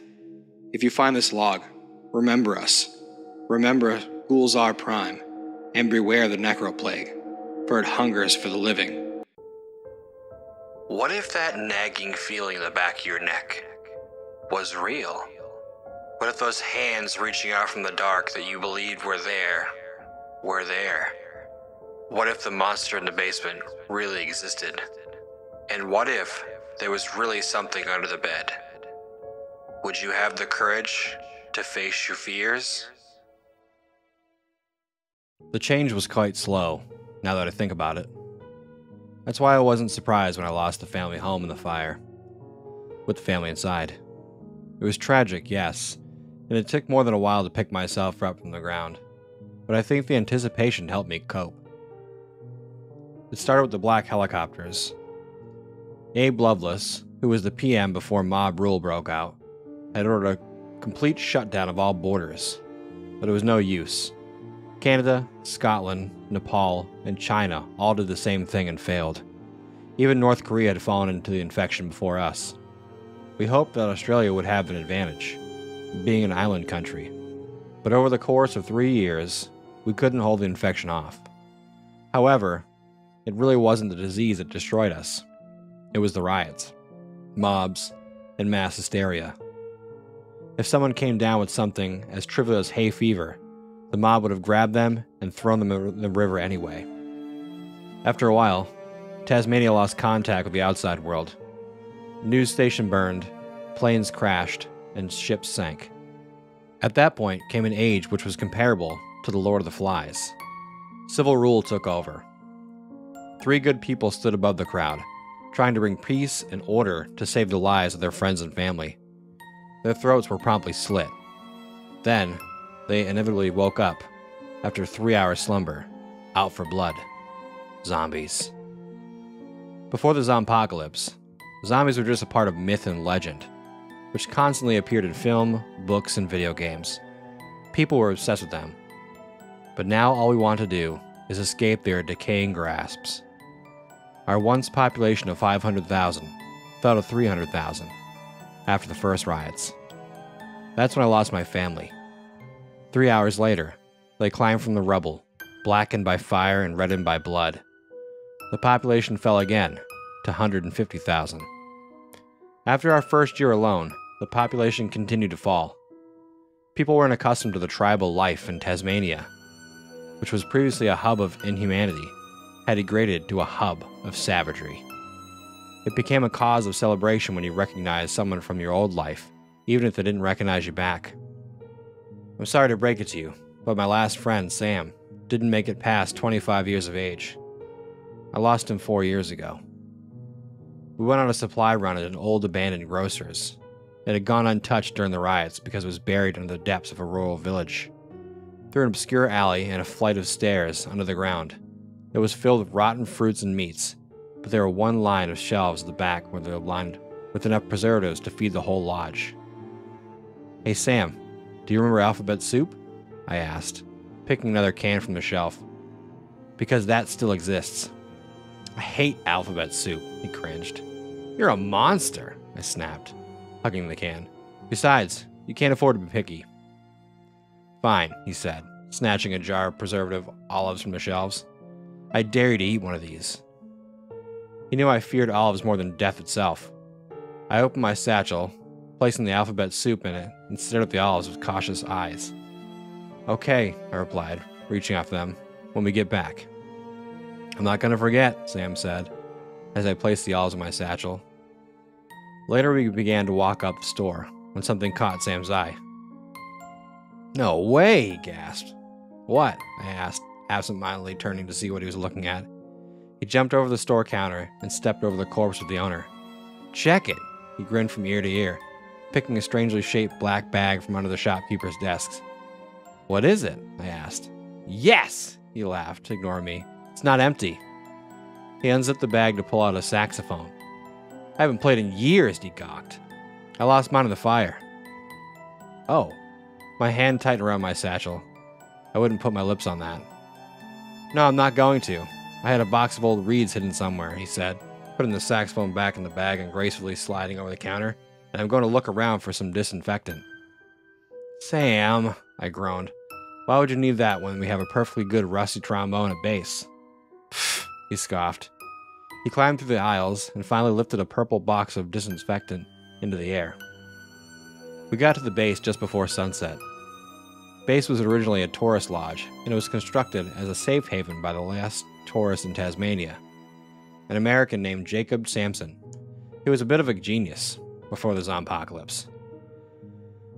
It would have been called a gated community, but now, ungated communities didn't exist, making the word gated redundant. Sam and I settled into our pad and sat around, waiting for Sam to clean his new saxophone. Oh no, I said as he sat down, smiling wildly. This is going to be a nightmare. Just sit back, he said, and let the music take you away. I sighed and stood up. All right, but I'll listen for you from the other room. I moved into the kitchen, opened up a cold can of beans, sat down to eat and attempted to finish the book I was reading. I didn't know why I kept torturing myself. Even if the author was still alive, there was no way I was going to get the last book of the series. After an hour passed, I leaned back to ask Sam why it was taking him so long to tune the saxophone. He merely scowled, saying, "It is tuned." Later on, I crept into bed, blowing out the lantern on my nightstand. The night had settled around me. I could hear the crickets chirping outside and a group of lodgers chatting far in the distance. The night was icy, but the years had acclimatized me to sleeping in the cold. It didn't take long for sleep to embrace me, but I was awakened by Sam knocking at my door. 3 slow and steady knocks. Travis! He was breathing heavily and painfully forcing his words out. Sam? I asked, jumping out the bed and stepping through the room. Let me in, he mumbled. What do you want? I asked, sliding the latch along the door. I'm hungry. My heart jumped into my throat. There's food in the kitchen, I called through the door. I'm so hungry, Travis, he slurred. Let me in, I'm starving. I slid the latch back into place and backed away from the door. Sam, you better not be joking, I said, backing toward my bedside table and reaching inside for my knife. Give me food, please. I flicked a match and lit my lantern, lifting above me and stepping towards the door. I heard Sam furiously scratching at the wood. Sam, try to control yourself, I said, sliding the latch open and stepping back. The door handle rotated, and the door swung inwards. Sam stood in the doorway, staring at me. His eyes were shrouded by his brow. His fingernails were bloody from scratching at the door. Beads of sweat were falling from his forehead, and his breathing was deep and heavy. His feet padded along the ground as he lumbered toward me. Sam, you got 3 seconds to get out of here or I'm gonna kill you. He froze in his spot and looked up at me. His lips were blue and his right eye was a long strand of mold blooming from it. His left eye was blood red. He snarled and ran straight into my knife. It drove its way into his chest, crunching through his sternum and tearing into his heart. His teeth gnashed my ear, so I pushed him back. Once he was far enough away, I kicked him back. He collapsed to the ground, writhing and choking. I jumped onto him and brought the knife down, driving it into his skull. A warm torrent of blood climbed up the knife and bathed my hands. The red pool expanded beside him until his struggling stopped, and he finally died. I could feel my eyes tearing up. The stench was unbearable. A deep, stinging sensation filled my limbs and the back of my throat, a feeling of panic. I looked down at his corpse, which was frozen still, and out of the corner of his mouth I spotted it, jammed to the backside of his cheek and covered in brown, sticky blood. It was the reed of the saxophone. The world had crumbled into chaos, and the dead roamed the streets, their hunger insatiable. I couldn't believe what had become of our once vibrant society. The outbreak had struck with ferocious speed, turning friends and family into mindless, ravenous creatures. My name is Jack, and I was one of the few survivors left in this hellish landscape. I had barricaded myself in an abandoned grocery store, scavenging for canned goods and bottled water. It had been weeks since I'd seen another living soul. The days blended into a monotonous routine of searching for supplies, fortifying my hideout, and fighting off the relentless hordes. I had lost count of how many close calls I'd had, narrowly escaping death by a hair's breadth. The smell of decay hung in the air, a constant reminder of the world we had lost. One evening, as I was huddled in a corner, surrounded by flickering candles and clutching my shotgun, a scratching sound echoed from outside. I peered through a crack in the boarded-up windows and saw them, a horde of zombies pressing against the makeshift barricades. Panic surged through me as I realized that the barricades wouldn't hold much longer. My heart raced as I grabbed my bag, filled with essentials, and made a desperate decision to escape through the back door. I had to leave the safety of the grocery store if I had any hope of surviving. I burst through the door, and the night air hit me like a shock. I moved stealthily through the darkness, my senses heightened to the slightest sound. Every creak of a floorboard, every rustle of leaves sent a chill down my spine. I knew that any noise could attract the undead. Hours turned into an eternity as I navigated the deserted streets, encountering pockets of danger at every turn. But I couldn't stop. I had to find a safer haven, a place to regroup, and hopefully find other survivors. My journey led me to an old hospital on the outskirts of town. It was a grim and foreboding place, but it seemed secure. The moment I stepped inside, I heard a voice. "Hey, over here!"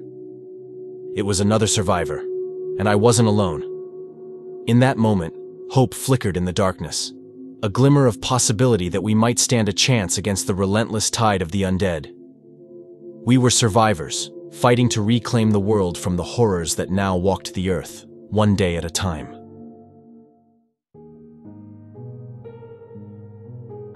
My name is Alex, and I woke up in a world where everything I knew had crumbled. The news had been a blur of chaos and despair, as an unknown virus had rapidly spread, turning friends, family, and strangers into mindless, relentless zombies. For weeks, I had taken refuge in an abandoned cabin deep in the woods, far from the hordes. My isolation was numbing, and the silence of the forest was both a comfort and a torment. But it was a solitude that had kept me alive. One morning, I ventured out to gather supplies. The forest seemed different, quieter. As I approached the cabin, an eerie sense of unease crept over me. I pushed open the door cautiously and froze. Inside, there stood a woman. Her eyes were vacant, her skin pallid, and her fingers curled into grotesque claws. She had once been my sister, and now she was one of them. I backed away, heart pounding. She lunged at me with a guttural moan, and I barely managed to slam the door shut, barricading it with all my might. My sister's relentless scratching and moaning sent shivers down my spine. Realization hit me. She had tracked me, even in the wilderness. As I retreated further into the cabin, I found my family's old hunting rifle, loaded it, and steeled myself. Tears welled in my eyes as I aimed at the door, knowing that I had to protect myself. Hours passed as I sat with the rifle, my sister's muffled moans a haunting reminder of the nightmare that had become my world. It was a choice I never wanted to make, but when she finally broke through the door, her dead eyes met mine one last time. In that moment, I pulled the trigger, ending her torment and sealing my own fate in this desolate world. I was a survivor, but the cost of survival had left me forever scarred. The world was a wasteland, and I was just another broken soul, struggling to endure each day in the relentless grip of the zombie apocalypse. In the grim darkness of the far future, there is only war. The galaxy is a nightmarish landscape where the forces of humanity, aliens, and demons collide in brutal conflict. But even in this brutal universe, there are tales whispered in hushed tones, tales that defy reason and terrify even the most battle-hardened soldiers. This is one such tale, an account of the Necroplague. It began in the desolate world of Gulzar Prime, a forsaken planet within the Imperium's grasp. The campaign against the alien invaders was brutal, but the Imperial Guard fought on, determined to secure this backwater world. As the war raged on, reports of a new threat began to surface. Soldiers whispered of something unnatural, something worse than the foul Xenos they battled. It started with isolated incidents, soldiers disappearing in the night, leaving behind nothing but bloodstained beds. But as the weeks passed, the occurrences grew in frequency and horror. A sergeant named Grimaldus, known for his unshakable resolve, penned an account of his experience in this battle log. Day 42 of the campaign.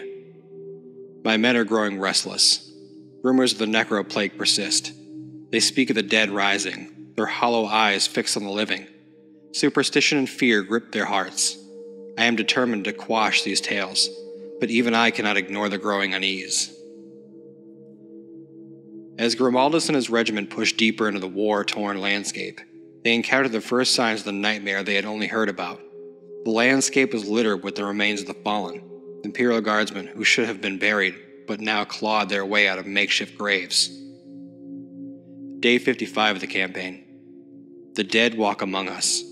I have seen with my own eyes. Our own comrades, risen from the grave, attack us with unrelenting hunger. Their uniforms are tattered, their flesh rotting, but their eyes burn with malevolent purpose. The situation deteriorated rapidly. Grimaldus' unit was ambushed by the risen dead, and the sergeant fought for his life alongside his dwindling squad. These abominations, once loyal soldiers, now sought to feast on the living.